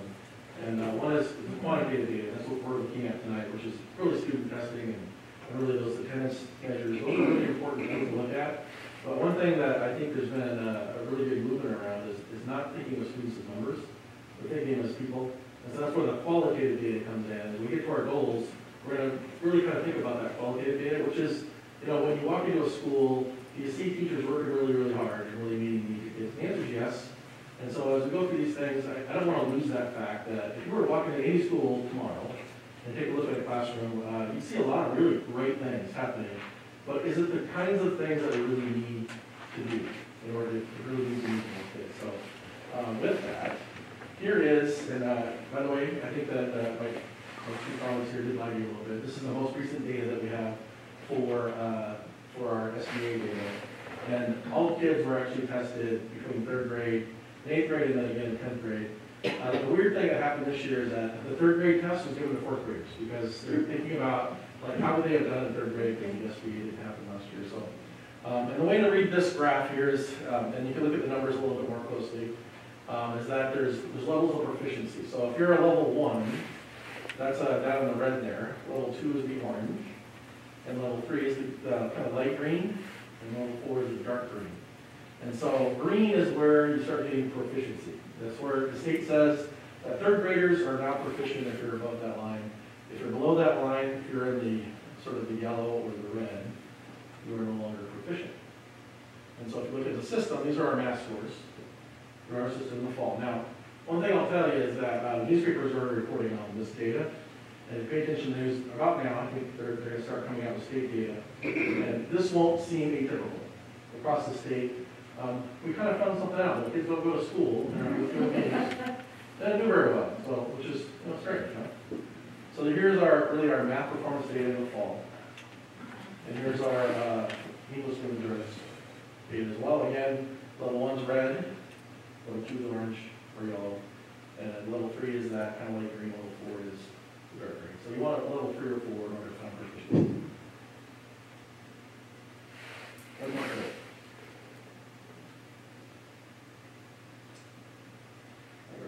This is not really all there is to tell. So if we take our data, and it's called disaggregate, we start pulling out targeted groups of kids. That actually states called subgroups, I don't like that term. But targeted groups of kids. And you start comparing them to their white counterparts. And so if you look at, on the far left-hand side there is the number or percent of students in each grade level that were not proficient. So if you look at 3rd grade ELA, if you're a white student, then 54.3% were not proficient. You start working your way to the right there, and the data will kind of speak for itself. But you start seeing in the red, those are the numbers that we have more students that are not proficient in that targeted group. So there's things that jumped out to me right away as I was looking at this data. Look at our homeless numbers there. And I started thinking, well, how many homeless students do we have? Is it like just 2 kids? Well, I'll come back to this slide, don't worry. How many kids do we actually have in each group? Well, it breaks down into a percentage. So our homeless, there's 53 students district-wide that are homeless, which makes up about 2.12% of our students. But if you look at, our population is becoming way more diverse. Ed and I talked about this quite a bit. When we were at the high school, I think we had something like 85% of our students would be considered white. Correct me if I'm wrong, yet, about 85%. That's not right. And then we started breaking down groups around there. A group that is actually shrinking in size is the 2 more races. And the interesting part about that is that for a long part of our history, when people were a minority, they were actually playing back. And so it's really the awareness around race and ethnicity becomes, I guess, on our forefront, is that more and more people are disaggregating themselves as well. So, as promised to go back to this slide. There's some work to do around bilingual students, free reduced lunch. Special education, if you look at the high school, they have really incredible data, except for their special education data and the performance around that. Black African American students, you pick a category, we have some work to do.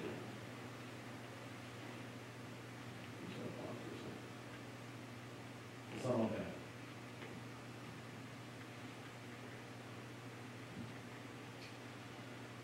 There's another report that talks about growth data. It's called the Stanford Educational Opportunity Project, and what Stanford University has done is this gather data throughout the whole United States, and they take the amount of growth that students get within a year, and then they compare that to their social economic status. So if you look at all these little dots on here represent a different school in the United States, and that horizontal line is right in the middle there, that represents 1 year's growth for 1 year. And so Orting falls about right on that line. So that means that we get about 1 year's growth out of every kid we have. Well, the bad news for us is that we need to do more than that. But the good news is we're getting at least a year's growth. The vertical line represents the national median income. And one thing that was really surprising to me is that Orting is so far on the right there. We're far right of that line. You want to know how we compare to districts around us? Starts putting it in perspective. Gallup, Sumner, Fife, Incline, all doing slightly better than us in terms of 1 year's growth on our state tests. And guess who we're visiting? We're going to start knocking on their doors and saying, hey, what are you guys doing for that, the math stuff? How's that working for you? And then Sumner as well, and we have contacts for that. So we're doing field trips out there and see how do we get more than 1 year's of growth out of their student, especially given the fact that they're about on the same part of that line vertically that we are. Okay, no, I just have to, so this is data from this year? No, this No, from, is historic data. It stopped in 2019. okay, so nothing's happened in the last, I mean, Well, lots of stuff's it's happened, but it's not on here. Right. Okay. And so here's what I believe is that there's this Roman saying that says, whatever's in the way becomes the way. And so these goals that we're going to talk about that we'd love for you to review and consider as part of our strategic plan really is the way that we'd like to move forward. And I used to be a wrestling coach. I used to say to kids all the time that, a lot of sayings, by the way, as a wrestling coach. But if you take care of the small things, the big things always take care of themselves. And one thing that we promised the principals this year was that we're not going to weaponize data. This data would be very easy to weaponize. We could start pulling it apart and saying, these teachers only got 10% of their kids that. I think that's important data to know and have and be informed about. We're not going to weaponize it. And so these goals, as you take a look at them, each one of us is going to take a goal and talk more about it. It really is defining the way forward because education's different now. We have to teach kids differently. If you look at these goals, they aren't all about academic achievement, but these are the small things that if we take care of, the big things like our state testing data, we take care of itself. And that's our definitely our way forward. So it's not all doom and gloom. I think we have some really great plans moving forward. We're going to talk about each one of these goals. The slides you received, I think, might be a little bit out of order. Aaron, I just want to check in with Rick. He was waving. Oh, yes. Rick, did you have a question? No? Yes, can you guys hear me? Yes. On slide number 9, I believe I'm looking at the same thing you are. I can't see you. Yeah. I see the colors. There's black, red, and green. Can you explain what the colors are for? They look pretty. Is that, Well, are you talking about? Proficient green and not proficient. We're talking about some? Yeah. Yes. Of course, yes. So the red, what the red means is that the proficiency rate was actually the percent students that are not proficient is higher than it would be for our white students. And so what that does is illustrate the difference in, I guess you could talk about performance in those particular groups.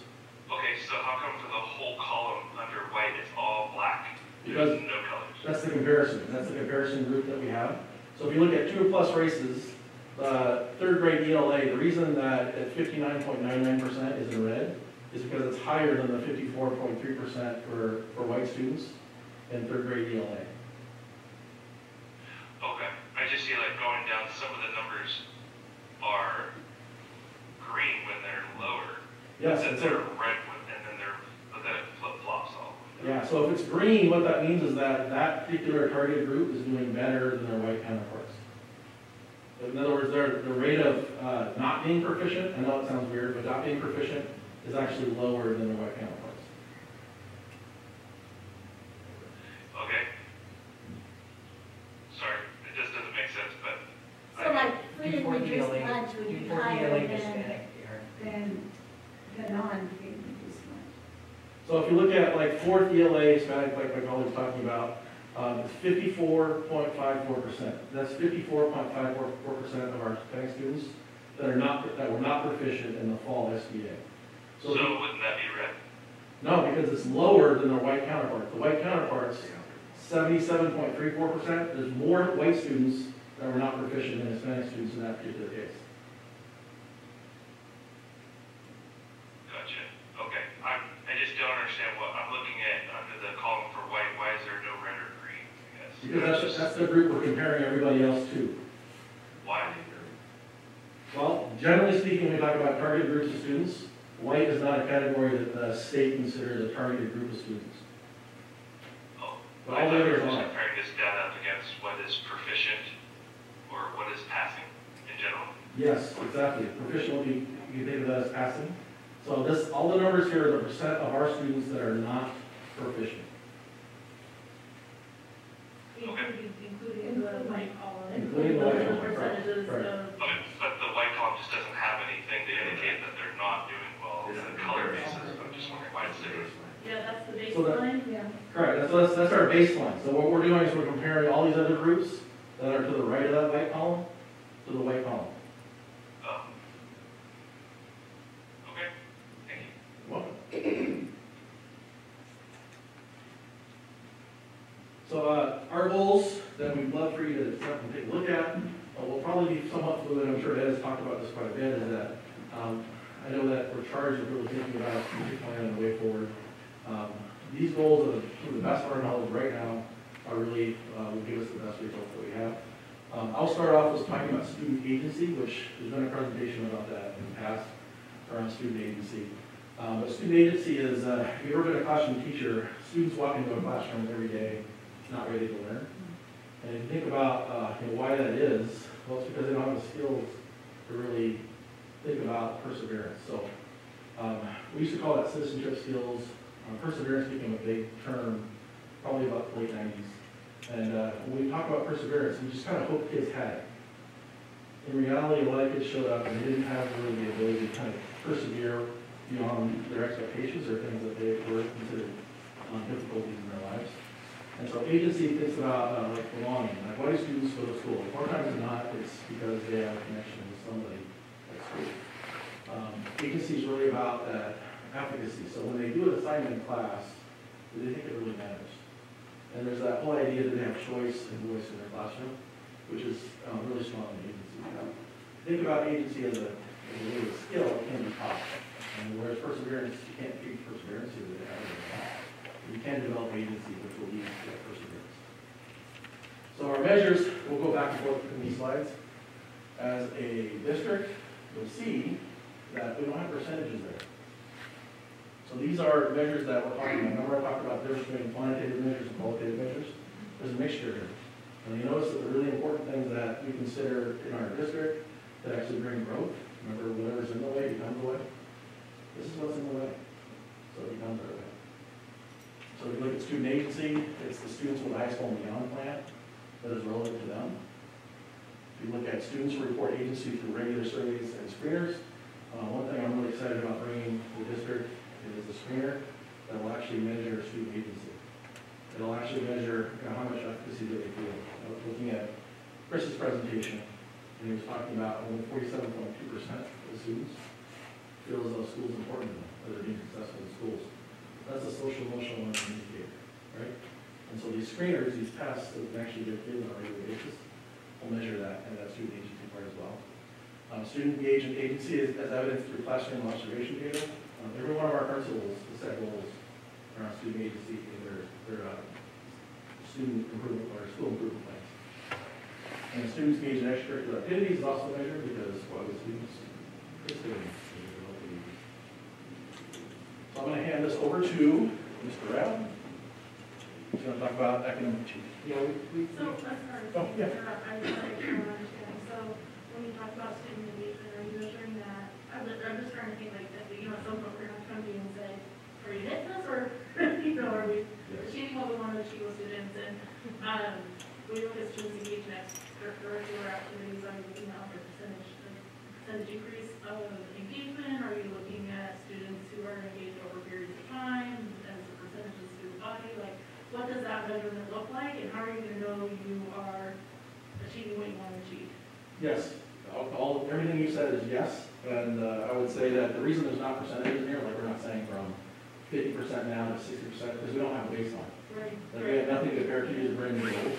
And so the measures are going to be clear, but our baseline is not yet. And so we'll have to establish that baseline. So that will kind of be Yes. involved with these Right. goals. Okay. Absolutely.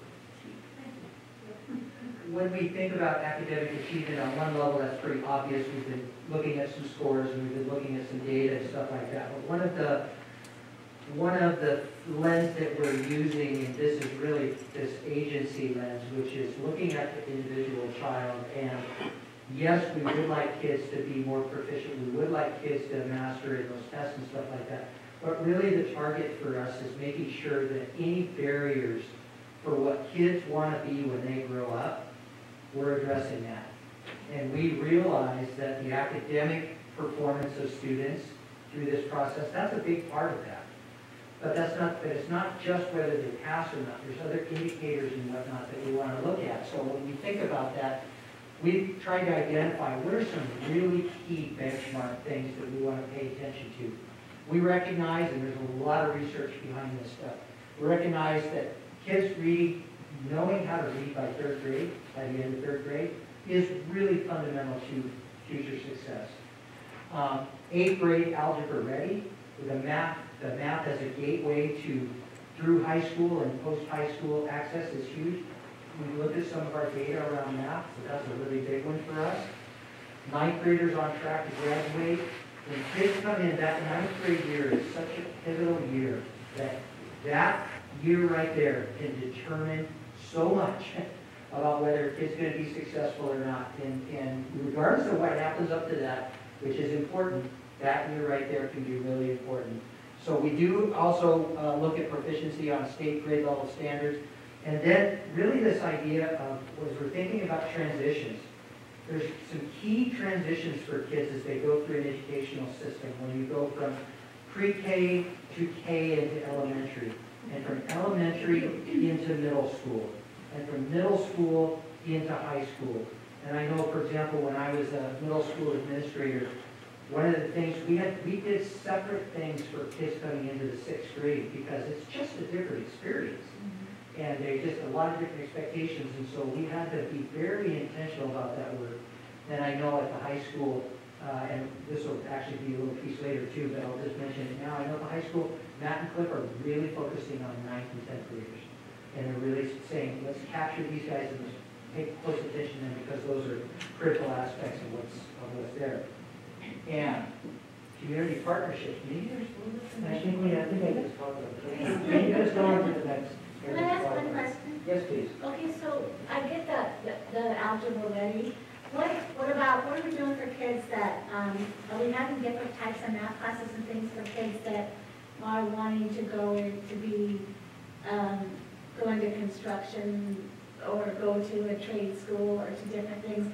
What are we doing for them as far as giving them the classes that they need? So for example, on the proficiency on the state assessed grade level standards, when kids get to high school, there are pathways that they don't need that.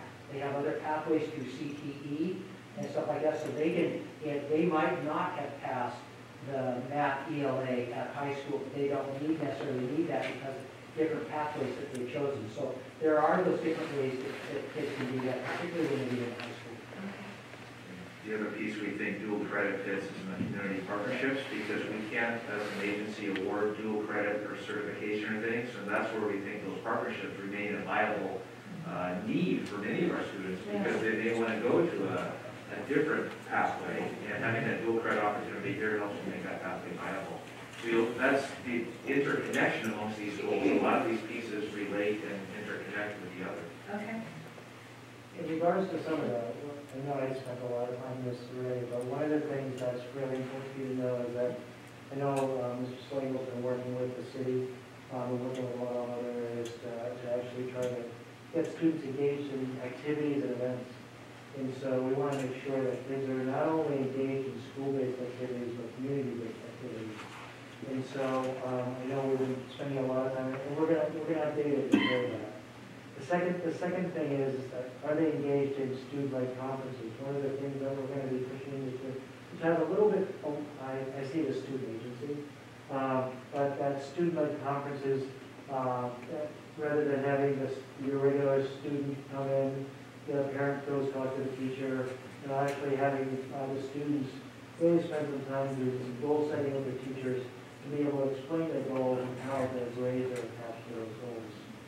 And then also, we talked about assessing the goal. You need those community partnerships in order to do those dual credit opportunities. And so we'll have all measures on all of these areas by the end of this period.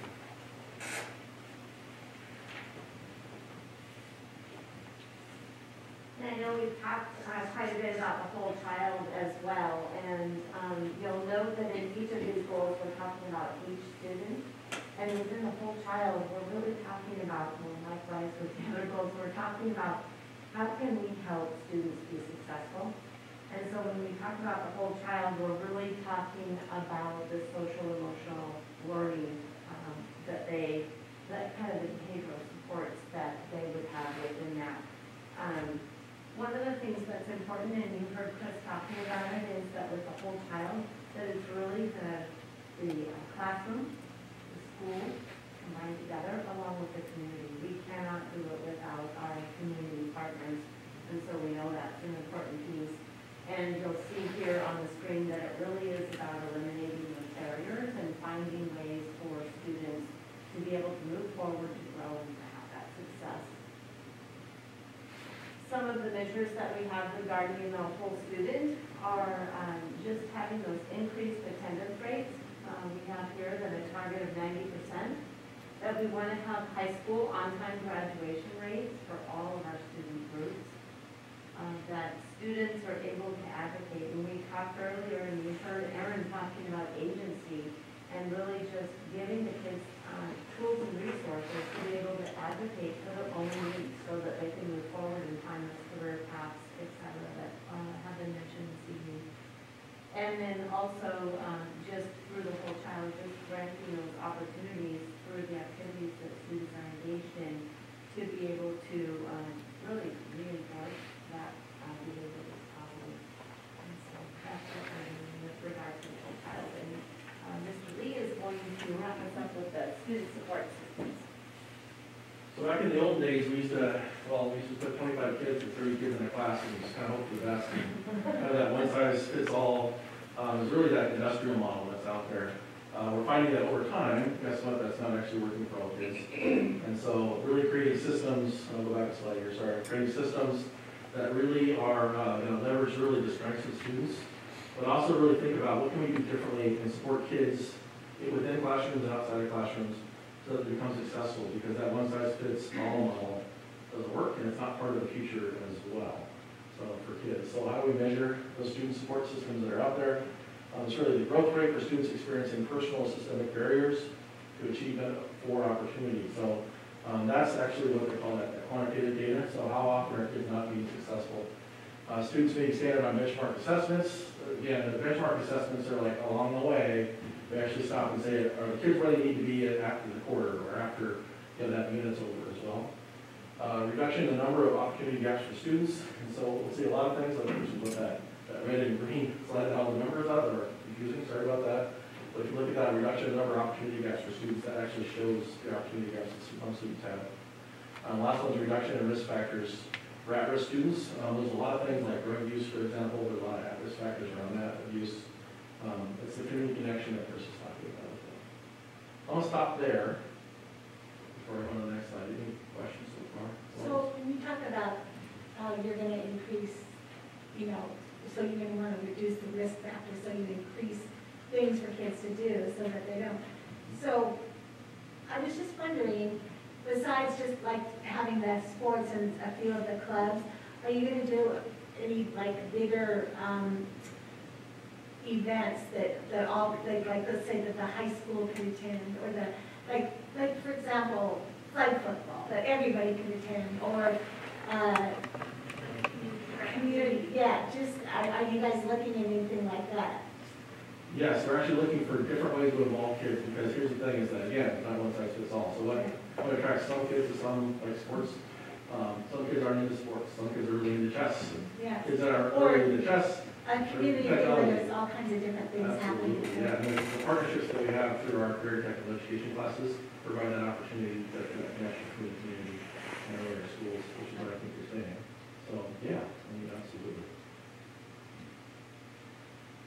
One thought that I have, and I don't, you don't need to respond right now, but we have so many kids who are on accelerated paths, and they don't struggle, and they're not in, you know, they don't fit into one of these groups that we reinforce with extra supports.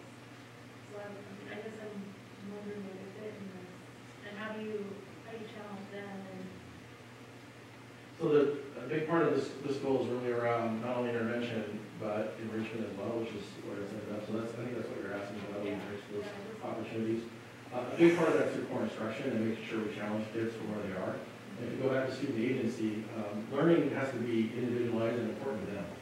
So if you get a worksheet out to every student in the class and that student is like advanced, it's done in 5 minutes, what do you do with that? Well, that's not student agency anymore. And so that's, these goals, they do overlap somewhat. The idea is that you have to plan for that. And you already know who the kids are, they're going to be selling beyond that. And making sure that you provide opportunities for them to enrich, not a different learning, but the same learning. And so if you're really working on math, for example, they learn deeper. You know, working on some kind of social studies assignment, they learn deeper. And you give them an opportunity to place to really thrive with that. In addition to that, a lot of after-school activities, like in middle school, we used to have rockets. We should shoot those up. So those kids really got into that. Robotics was big. It's probably still is big. We're just providing those opportunities for kids that explore at home, compare different things out, and have some fun at school. It's really important.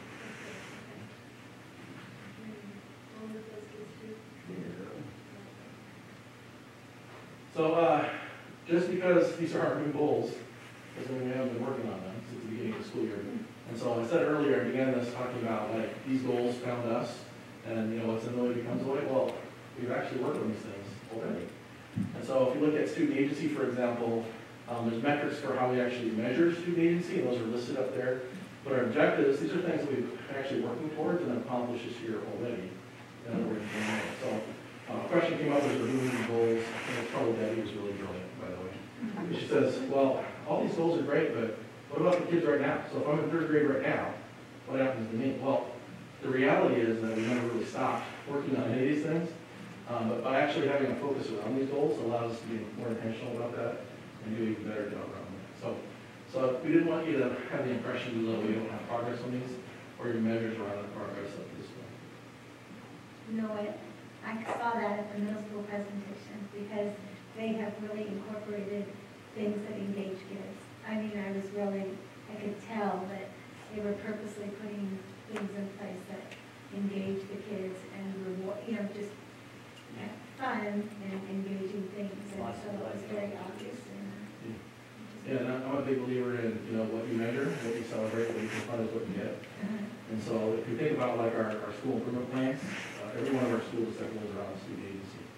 And so that's one of our big measures of the school. And on the 28th, which is an in-service day for teachers, every one of our schools is working on agency. I got one question. Yes, sir. Who made this slide, this presentation? It was me. Okay. I did it. So is it intended for us or the community, parents? Who's Yes. it intended for? It's for both, and my next slide here, after we get done talking about this year's measures, we'll actually talk about us reaching out for additional feedback on these goals. So even though we presented these sort of the finished product, they are not. And so we need to reach out to our stakeholders and ask them for what their needs are, what their ideas are as we move forward. So that partnership that we're looking for. So this is for the community, this slideshow for you? Yes. I'd say yes for now, and one of the next steps we'll take is gather some feedback. I'll share a little bit of ideas about that, but we want to restructure everything you've seen thus far and reformulate that into a new strategic plan that's rebranded around some of the color scheme and whatnot that you've seen through the Levy logo. So we want to take that, repackage that in a final product, and ideally bring that to you sometime next month. I would just like some of the data to not be all basing, all these students against white with no colors for them. So, because to me, it's hard to see, are white students failing in anything? And this, on slide number 9, it's hard, I'm a parent as well, and I'm looking at it, and it doesn't make sense. So I would just urge you to make things a little easier to understand if we're going to be talking to parents in the community about this, because I'm a little sick, and I'm not the brightest person here in the room, I'm sure, but I can't make heads or tails of this. And when we got information from WASDA about, different demographics and where they've scored, it was always up against what is the academic standard, so we could see across the board. So what we saw from them in Bellevue was that Asian students were very proficient in math. So if I'm looking at this on, slide number 9, 6th ELA, 6th math, you go down, one number is green, one number is red. So I'm just saying the average parent, if they're looking at this and we're trying to communicate with them, it needs to be just a little bit easier to understand. To respond back to that, that data is not intended to go in a strategic plan. The things around mission, vision, goals, outcomes, the main work of the district, that's what would go in the strategic plan. The academic data is for your review and what we share publicly at the board meeting, not to go in what we would say is the final product of a strategic plan. I understand. It's a little hard to understand, but that's just my opinion. Before I talk about my piece, Director Kimberly, you said it didn't need necessarily a response, but your question was what about these kids? When we did PLC, there's 4 PLC questions. One is, what do we want kids to be able to do? Second question is, how will we know? Third question is, what if they don't? Fourth question is, what if they already do? And so I have a meeting, we have high cap building coordinators at elementary and secondary, and I have my meeting with these guys on Monday, and what they have been doing since school started is they're interviewing every single high cap kid, sitting down one-on-one with them and trying to get to understand who they are, what makes them tick, what are their aspirations and whatnot. Because our goal is to develop, for lack of a better word, IEPs, individual educational plans for them. So to try and put together student profiles of these kids and find out what their interests are. So that gives us information about what is it that we need to do that we're not doing. Because you're right, these kids, if they already get it and it's not challenging to them, and that's not the thing that's happening for them, they're not growing. And the days of, well, they don't really need us, they're going to be fine without us. I mean, Ed's raised a couple of boys that, they may have that attitude as they came through. That's not the way we think about it anymore. Because they do need us, and they could change the world if we were able to capitalize on what their particular proficiencies and their strengths and their aspirations are. So that's what we're doing. We're trying to get an inside look at those kids and get a better picture of who they are. So I like that, because it's not just moving them up a grade. that's right. Because that doesn't, it's like deeper thinking is what they need. They need to get a challenge. Yeah, the idea around high cap that gets really misunderstood is that they're just smarter than everybody else, but what highly capable students are, they learn differently. Yes, they're very bright, but they have a different way that they see the world, and they can sometimes be your biggest troublemakers. And it's not because they're a problem, they just see the world differently. And the more we can understand that, the more we can address that need. So you're exactly right. We do tend to focus a lot on the kids that are in the gaps and missing opportunities. We cannot ignore those kids either. So that's what we've been working on with our highly capable program. Very excited to see what we're doing. And then just for the academic achievement, the kind of things we've been working on, I've already sort of mentioned this. I told you that Aaron and I are both working in ELA and math, and we're really trying to, when I talk about this idea of a strategic plan and everybody getting clear on what the focus is, one of the things that we are really concentrating on very heavily right now is this idea of what a guaranteed viable curriculum looks like. And as Aaron and I have been doing it, we've been thinking we kind of want to change the language on that. Instead of guaranteed viable curriculum, should be guaranteed viable student outcomes. Because the curriculum can kind of mean something that kind of puts people in a little bit of a box.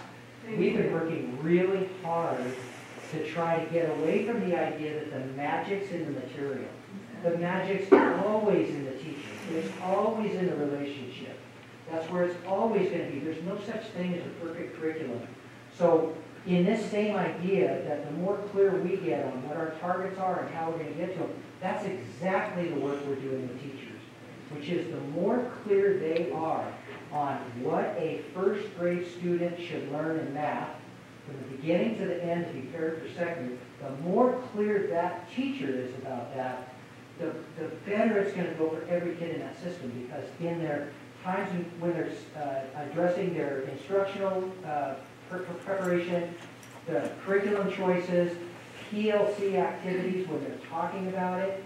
So that's what, when we had our math group tonight, we told them that. We're going to spend a bunch of time. You may not know what a first grade math student or a second grade math student from the beginning end should look like, but when we're done here, we will. Because that's really key. Because once you understand that, you have so many other things unlocked, that the boundaries and the barriers for kids unlock, opportunities unlock. So when we've been trying to do some of that work, we've been really focusing in on what does that mean. And even the groups that we're not working with, specifically, we're having conversations with middle school and high school. The principals there, they're going in and they're working on their guaranteed viable, establishing their essential standards and stuff like that. We're having that conversation with them and calibrating what those outcomes look like for them as well. And then so, and I talked about what the high school is doing with focusing on those kids. But all of this is being generated, when I said that, if you don't know where you're going, any road will get you there. And the thing that I'm so excited about is we know where we're going. And Ed Hatzebuer has really come in and really provided a push for this. We've been kind of just seeing this just start to go like this and get more finely tuned, and when all those oars are kicking in the same direction, boy, we're across the finish line first. Bree, Chris? Think we just talked about this again? We're just talking about this year. Yep. So I don't have much else to say about the community. I did that really, yeah. You got a floor. Did you say you did that earlier or really well? I said earlier. I'll just say, with regard to the whole trial, we really are interested in students being safe and seen and welcome. And some of the metrics that we have around that include discipline, attendance, certainly coursework. And the question came up earlier, maybe it was you, Joanne, that was talking about, what else are you going to do? And like football was one of the things that you said. But within this, some of the objectives that we have is it's not just surveys that kids have an opportunity to participate in, which gives us valuable information, but some of the other extracurricular activities and the cultural events that we've done in the past and plan to do again coming up. Those will be the types of things that will be our objectives to connect with regard to the whole child. And the last one around student support systems, remember, the focus is on the student, and there's some abbreviations there I probably should explain to you. Like GVC is guaranteed viable curriculum, that's what Steve was talking about. We look at SEL, social emotional learning, and that's really the overlap between supporting every child and thinking about student agency. And then if you look at our data dashboard homeroom, we talked about that, presented that during a couple of board meetings ago. And that's basically we're pulling the data together in one spot. We create risk groups, and principals can now focus on kids who aren't doing well. And then TPEP is Teacher Principal Evaluation Project. Did I get that right, Steve? Yes. And that rate of reliability. So we're getting principals together, and as they go into classrooms, is making sure that they are all tuned together on what good instruction is, and they're giving the right feedback in the right way to teachers. And then the MTSS, multi-tiered systems of support, which was that umbrella piece where we talked about tiers of intervention. So just explaining that to you again.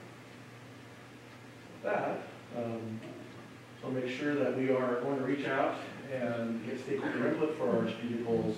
There's lots of different groups that, since Ed walked into the door, that we have been visiting. We've talked to student groups constantly, consistently.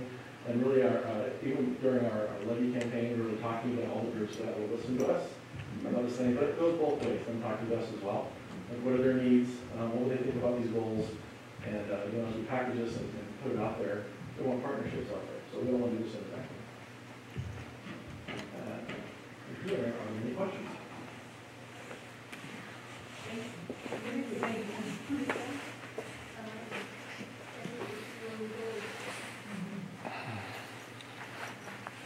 Really, with your feedback and your we'll work to create things in a synthesized, coherent, published way.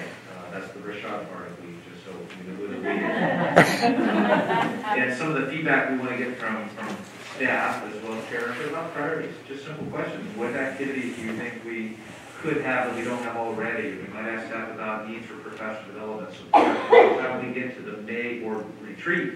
We would want to have that data and say, okay, here's what we're going to do. Because some of these measures we're seeing are not traditional strategic plan measures. We're trying to really get to the kid level. And what you're seeing with us is really trying to look through the lens of student eyes. So you don't see adult measures, you see all student measures. And so we know we need to create some systems. So how would we know and how would we assess? And so we're working to bring by May screener recommendations, intervention recommendations, other supports that we would create. And you're 100% correct. Because we want this to live for a multi-year phase, we would have to get the right data to know where our benchmarks are, and then be able to set more targeted measures from there year after year. But we would hope that that feedback, we could get clarity, bring those recommendations back to you about focus areas for the next year and beyond, and have that be a part of our main conversation. I think it's so important that we're actually understanding that we moved to this area where it's all about the testing, no fun. It's like we have to spend every minute we have with them just inputting information into the student or whatever. And that we've seen that doesn't work. It's like no student is going to engage in that if that's the way we're learning. And so it's good to see that we're doing, like especially elementary, the kids wants to just come to school and not have fun. Do some, just treat the social emotional and engage and have a relationship. And so I'm glad that we're doing that.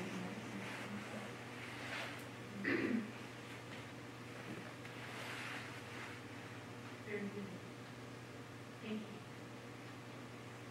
Thank you, team. Okay, well, there's May 15th. So, we have a lot still to do this evening. Yeah. We have packed this agenda. So, let's move on to the next topic, which is threat-sensitive assets, which this is prepared by, and it's our regular review of the things for our assets.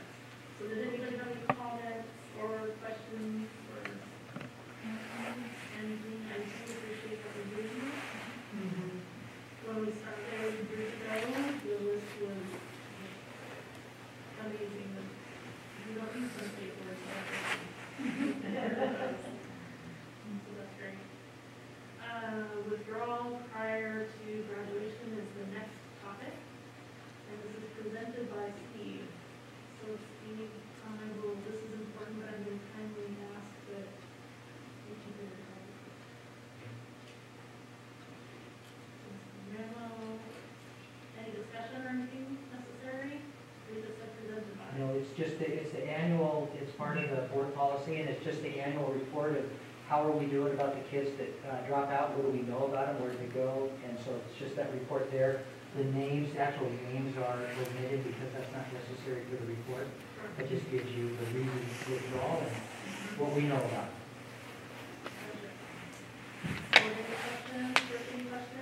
Are we targeting those kids that have withdrawn? Yes. And we're trying to get them. Yeah, and what happens is where it says no information, for example, they just lost, they can't find them. They can't find them in the EDS system, or they were supposed to transfer to another school, but the request for records never came, and in their communication, usually the counselors are the ones following up on it. They just disappeared. So sometimes that happens, and then in other cases you see that we find them, we put them in Grad Alliance. One of them didn't make it through, but one's actually going through Grad Alliance. So sometimes they just drop away, we don't know where they're at.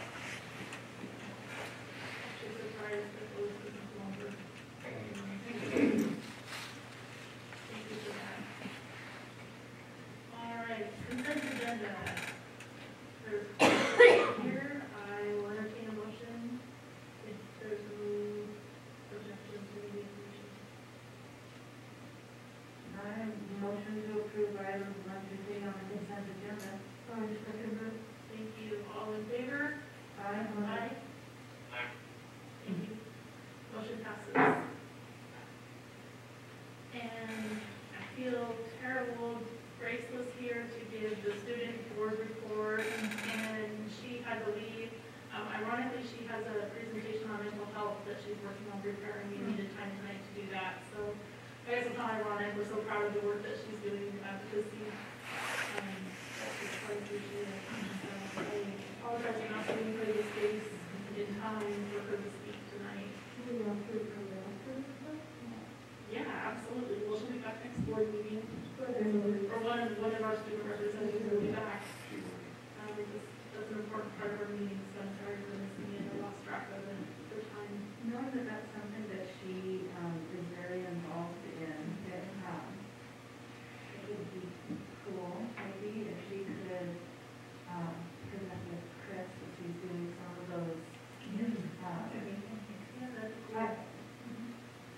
Or share what she's working on. Exactly, just to kind of have that student voice in that particular area a little bit, because I know that, I know it's very, very important to her, and there's a program that she's trying to get off the ground, and, Yeah, I'd love to hear more about that. it would fit in so well with Chris's presentation tonight. I'm sad that she didn't get to. Yeah, I apologize for that. All right. Board comments?